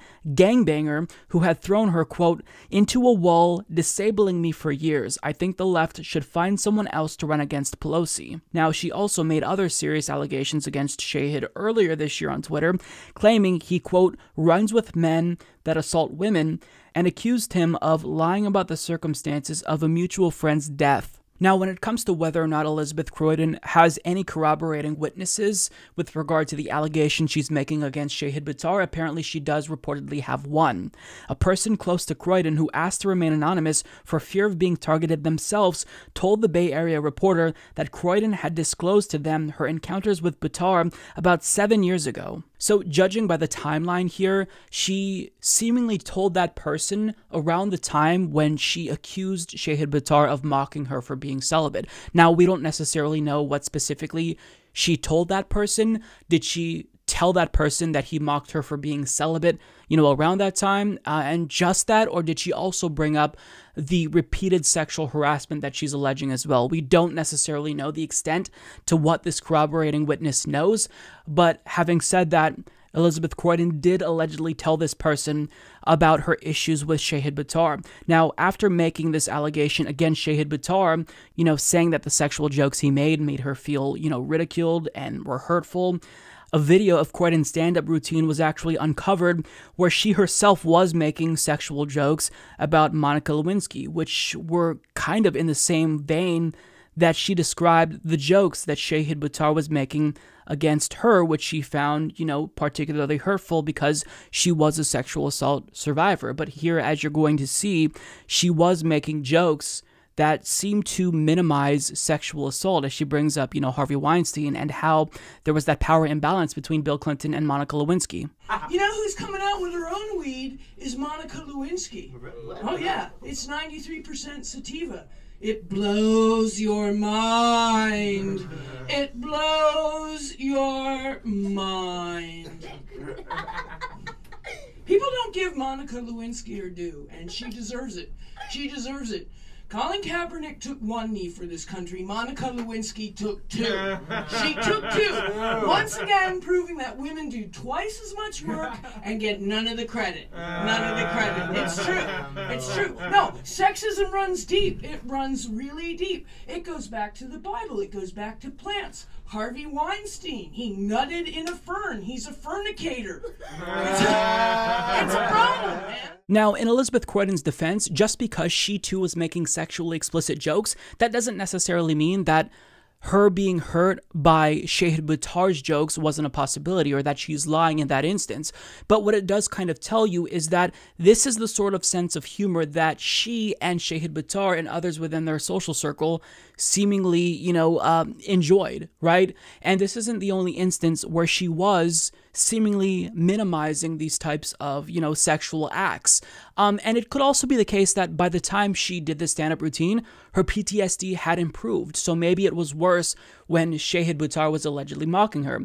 But really what we're trying to do is gauge the accuracy of her claims by trying to see what their sense of humor was. Now, another person alleges that Elizabeth Croydon made sexually explicit gestures toward her, mimicking a blowjob, for example, and she also accuses Croydon of terrorizing Black and brown communities. Now, I haven't spoke to this person.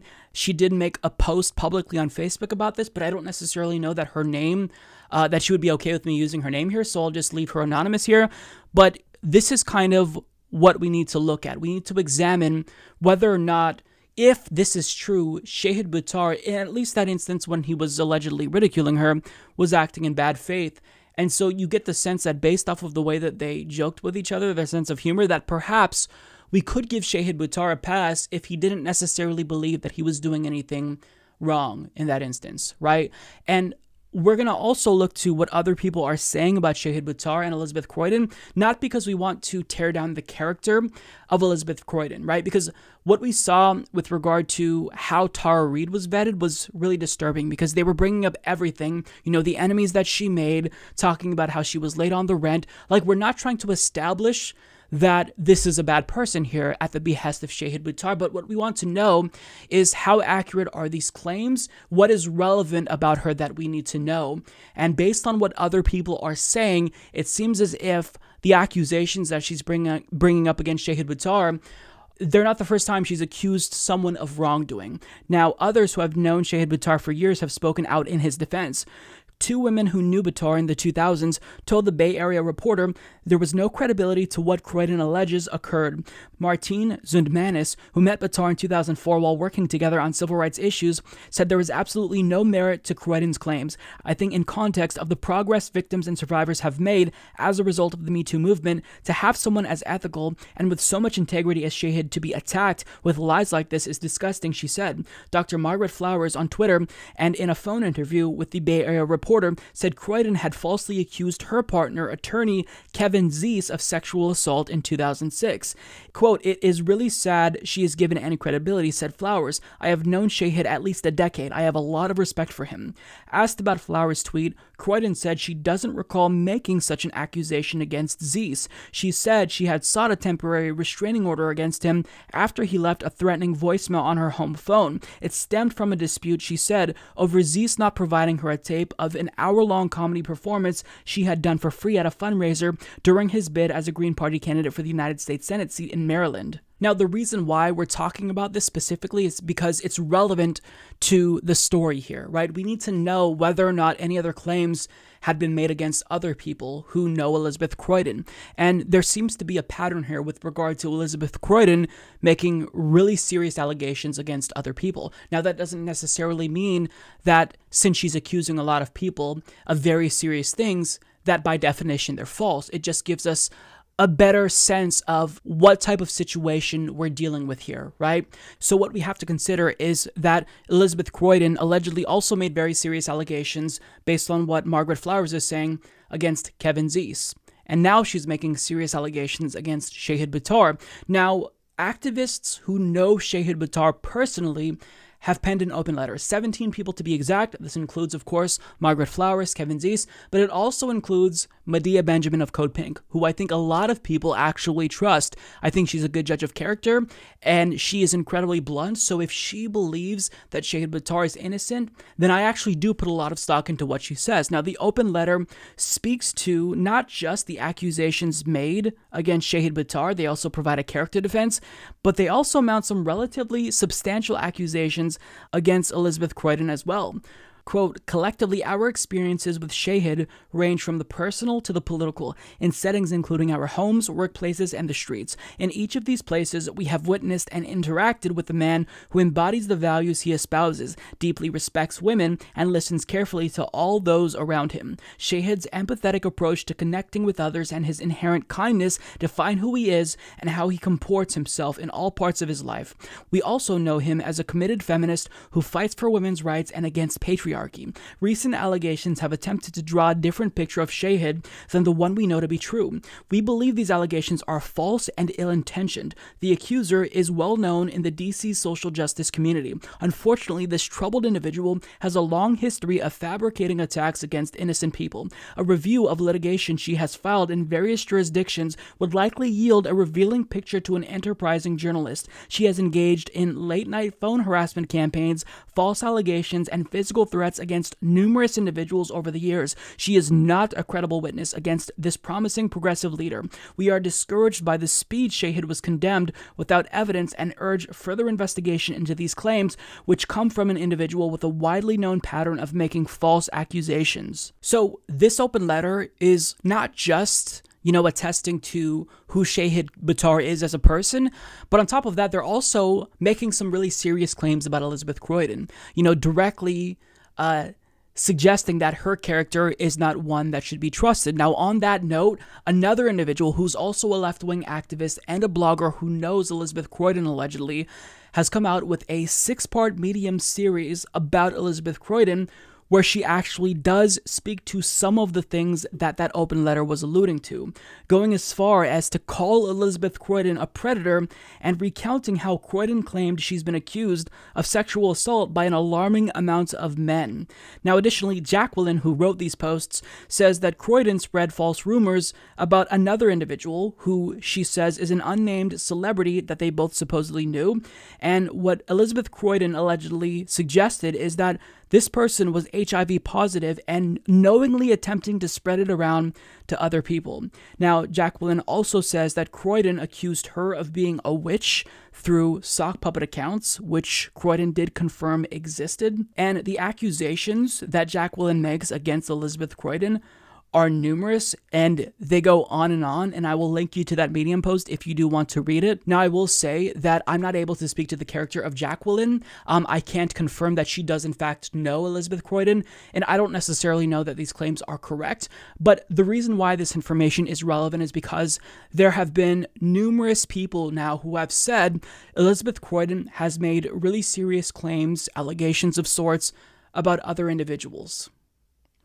And that is something to consider.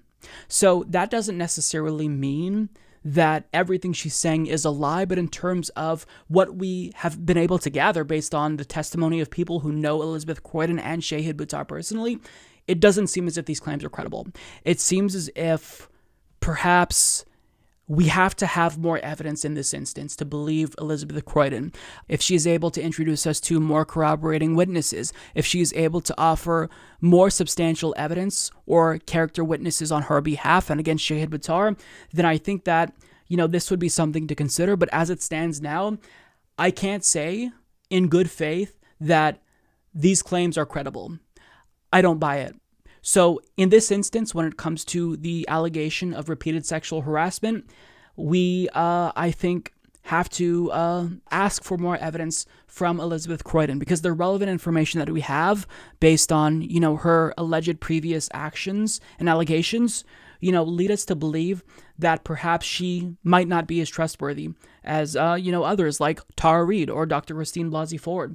And that's not to say that she is alleging that Shahid Buttar had done something to her as serious, as Tara Reid alleged with Joe Biden or Christine Blasey Ford with Brett Kavanaugh. But in this instance, we have to have more evidence. Now, moving on to the second part of this analysis, we are going to look at the claims of staff mistreatment. Now, the question is, why am I talking about two separate allegations that are only tangentially related in the same video?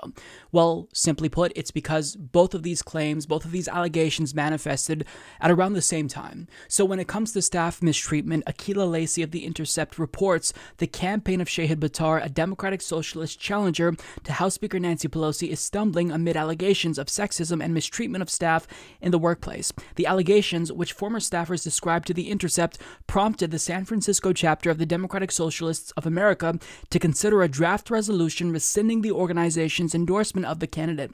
Buttar's campaign has faced a period of personnel turmoil since the March 3rd Democratic primary, with at least 10 staffers and contractors departing.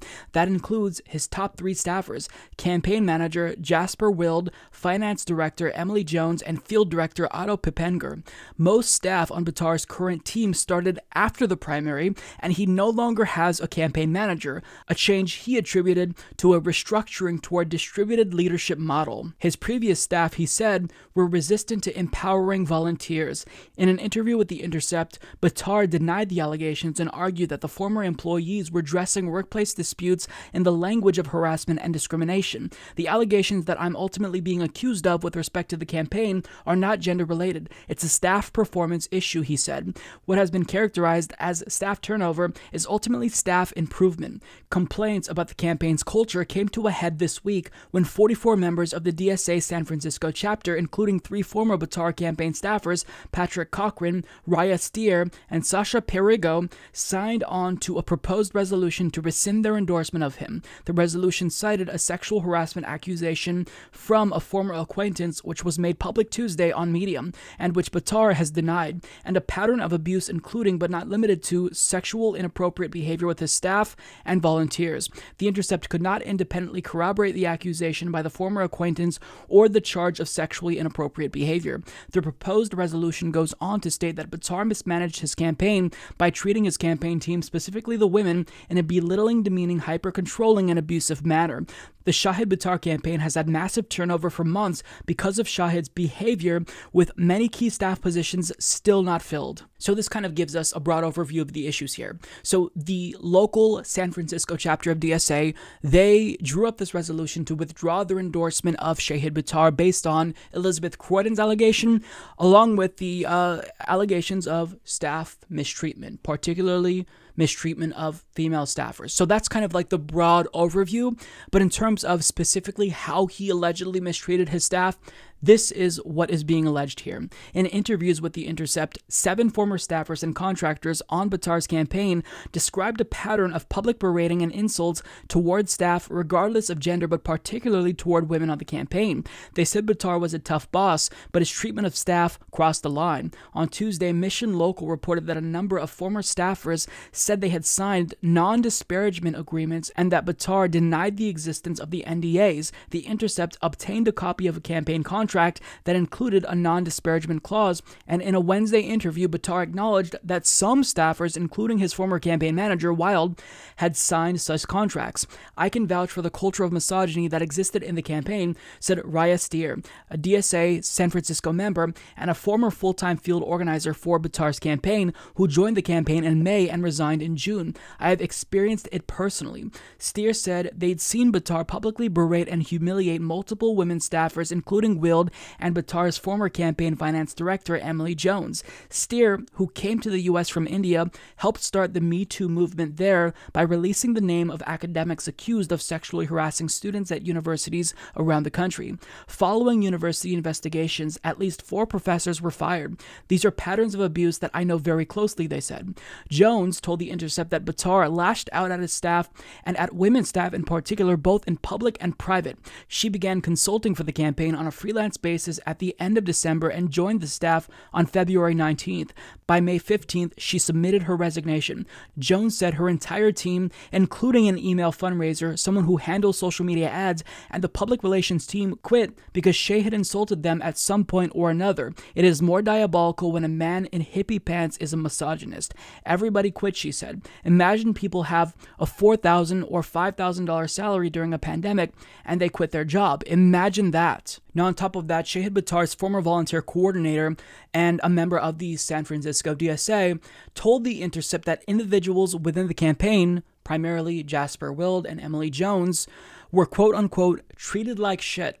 And he added, "As a male staffer, I felt like I was never treated bad by Shahid. He treated Jasper and Emily terribly."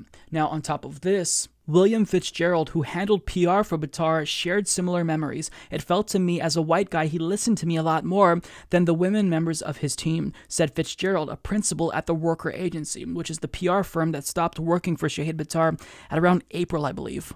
Now, at some point just after the March 3rd primary, Shahid acknowledged that there was in fact a problem between him and his staff, so he called a meeting. To him, the way that he perceived the issues that the staff had with him were that, these were merely strategic disagreements. He did not believe that they were concerned with his mistreatment of staffers, primarily women. So he chalked this up to, hey, we have strategic disagreements. And he also says that's why there's such a high turnover rate within his campaign. Now, the day after the meeting, here's what happened between him and Emily Jones. The next day, Battar apologized directly to Jones in an email. "I've come to understand that my impatience and preoccupation has made you feel disrespected, and I owe you an apology for that. I am truly sorry and did not realize how my actions were impacting you," Battar wrote, going on to describing unfortunate dynamics between him and Jones and him and Wild. "If you have the patience left to give me another chance, I would like to do the same with you." Now, another reason why his staffers were reportedly upset with him is because they didn't like that Shahid Battar was paying himself a $100,000 per year salary. Now, they're not alleging that he's breaking the law. They're just alleging that he's paying himself too high of a salary. Now, in Shahid Battar's defense, he says that, this is the salary that he made in his previous job. So he's simply just, paying himself what he was making, so he's not losing any income. And I will say that out of all the allegations that his staffers have brought forward, I don't actually find this one particularly persuasive, because if it were the case that Shahid Battar was paying his staffers like next to nothing, if they weren't earning a living wage, if he was just giving them minimum wage, then I think that would definitely be something that is bad, right? But his staffers are saying that the pay was actually good, because the comment from, I believe it was Emily Jones, she said, "Imagine people have a $4,000 to $5,000 salary during a pandemic and quit. That's how bad the job was, according to them. So if you're getting paid that much money, that is a living wage." So I don't necessarily see this as that big of an issue. But what I do find as an issue is the fact that Shahid Battar doesn't necessarily seem to be addressing the allegations of staff mistreatment head on. He is kind of explaining away the high turnover rate to other factors, while not necessarily being introspective and trying to figure out whether or not he himself is at fault.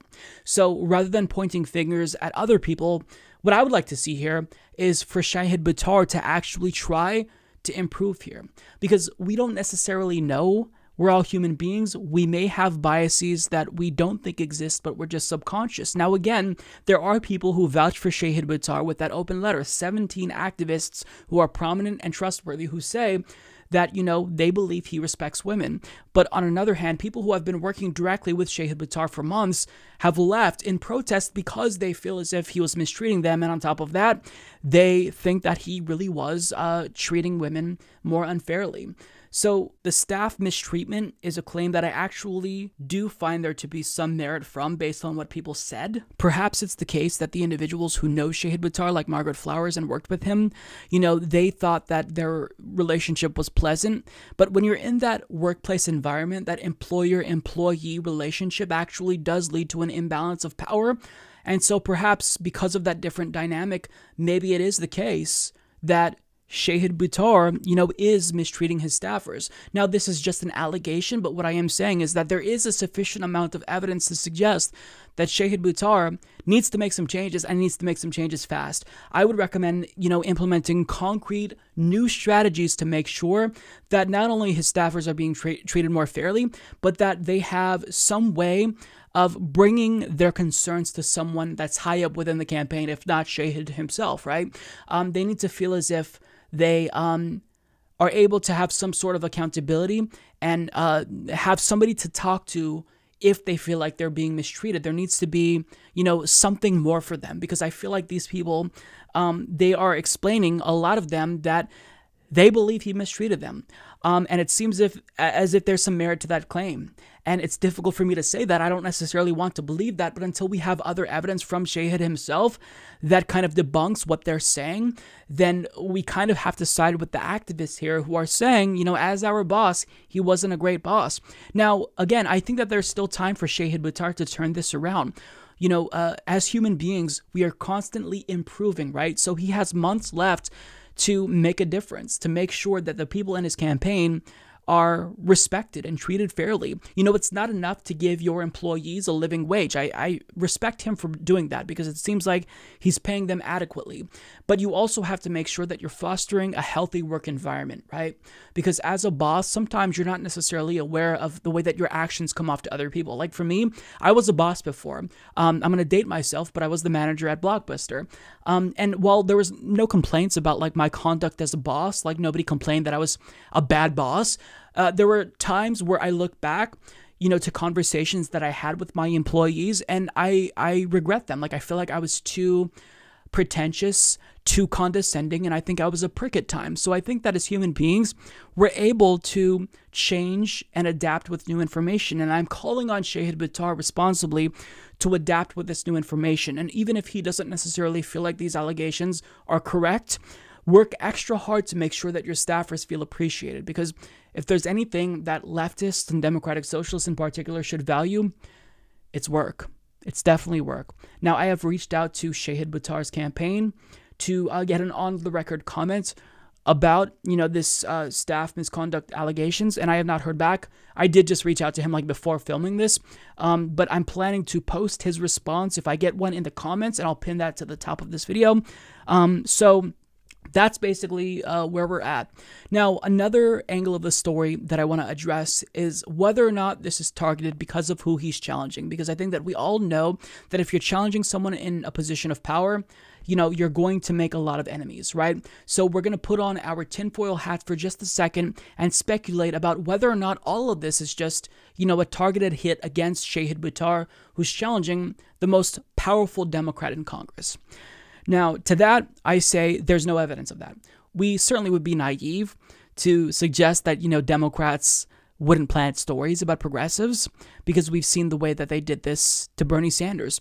But with that being said, I don't necessarily think that that's the case because we have to get some sort of indication that Nancy Pelosi is afraid of Shahid Buttar, and an incumbent doesn't really show their cards. We don't really get the sense that they're afraid of their challenger until they agree to a debate. So the first step is they ignore their opposition, and then eventually they agree to a debate. That's what happened with Joe Crowley. This is what we see repeatedly.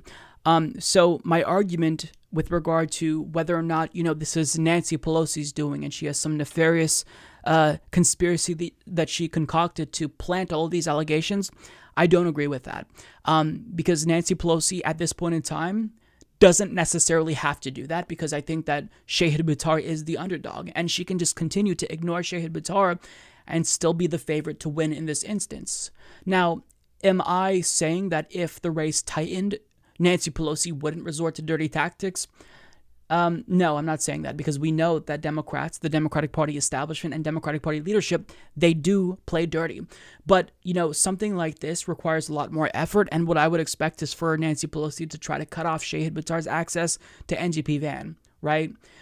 So until we really get a concrete sense that Nancy Pelosi is actually afraid of Shahid Buttar, I think we have to put away our tinfoil hats and accept that there's no evidence that this is a conspiracy by the establishment. You know, these are allegations that manifested organically. And what I hope is that going forward, Shahid Buttar will address the concerns of his staffers, and I hope that he does right the wrongs. Now, again, these are just allegations, but when you have multiple people coming out and saying that their former boss treated them in a way that they deemed as, you know, unfair, especially towards women, I think that Shahid Buttar has to do some introspection, some soul searching, and try to definitely take steps to right these wrongs. So this was a really long and exhausting video. But with that being said, I think that we owe it to ourselves to be consistent and not be hacks in the way that Democratic Party operatives and Republicans are hacks. We have to hold our own accountable and vet these claims as thoroughly as we possibly can. Now, you know, it's difficult to do this. It's difficult to determine whether or not each of the people who are making these claims are making these claims in good faith, right? But at the same time, all we have are allegations. These aren't necessarily provable in a court of law. It's just what people are saying. But nonetheless, we still do have to take this into account because, you know, this is a national campaign. So having said all of that, this is basically going to come down to whether or not people in that district are going to continue supporting Shahid Buttar. You know, there are some individuals that have indicated they're going to continue to support him, but others, like the San Francisco DSA, they're saying, no, we're going to not support him. So what I will say to Shahid Buttar is you do have time to turn this around. I think that the staff mistreatment is something that concerns me, so turn it around, try to do better, and try to, you know, take action to make sure that your staff feel appreciated, because, you know, they're helping you win. And we have to value people who are putting in the time to change the country. So I will leave that there. Well, that's all that I've got for you today. Thank you so much for tuning in. If you've made it this far, as usual, we're not going to end the show without thanking all of our Patreon, PayPal, and YouTube members for helping the show not just to survive, but thrive as well. Thank you all so much. You know, oftentimes the stories that we talk about are you know, they're heavy, right? They kind of bog you down. So don't hesitate to take a break from the news and just give yourself a little bit of time to, like, be present in the moment, right? Self-care is important. And I don't think you should be ashamed to give yourself a break if, you know, sometimes the stories get a little bit too depressing, quite frankly. So that's all I've got for you. I'll see you all next week. I'm Mike Figueredo. This has been the Humanist Report. Take care, everyone.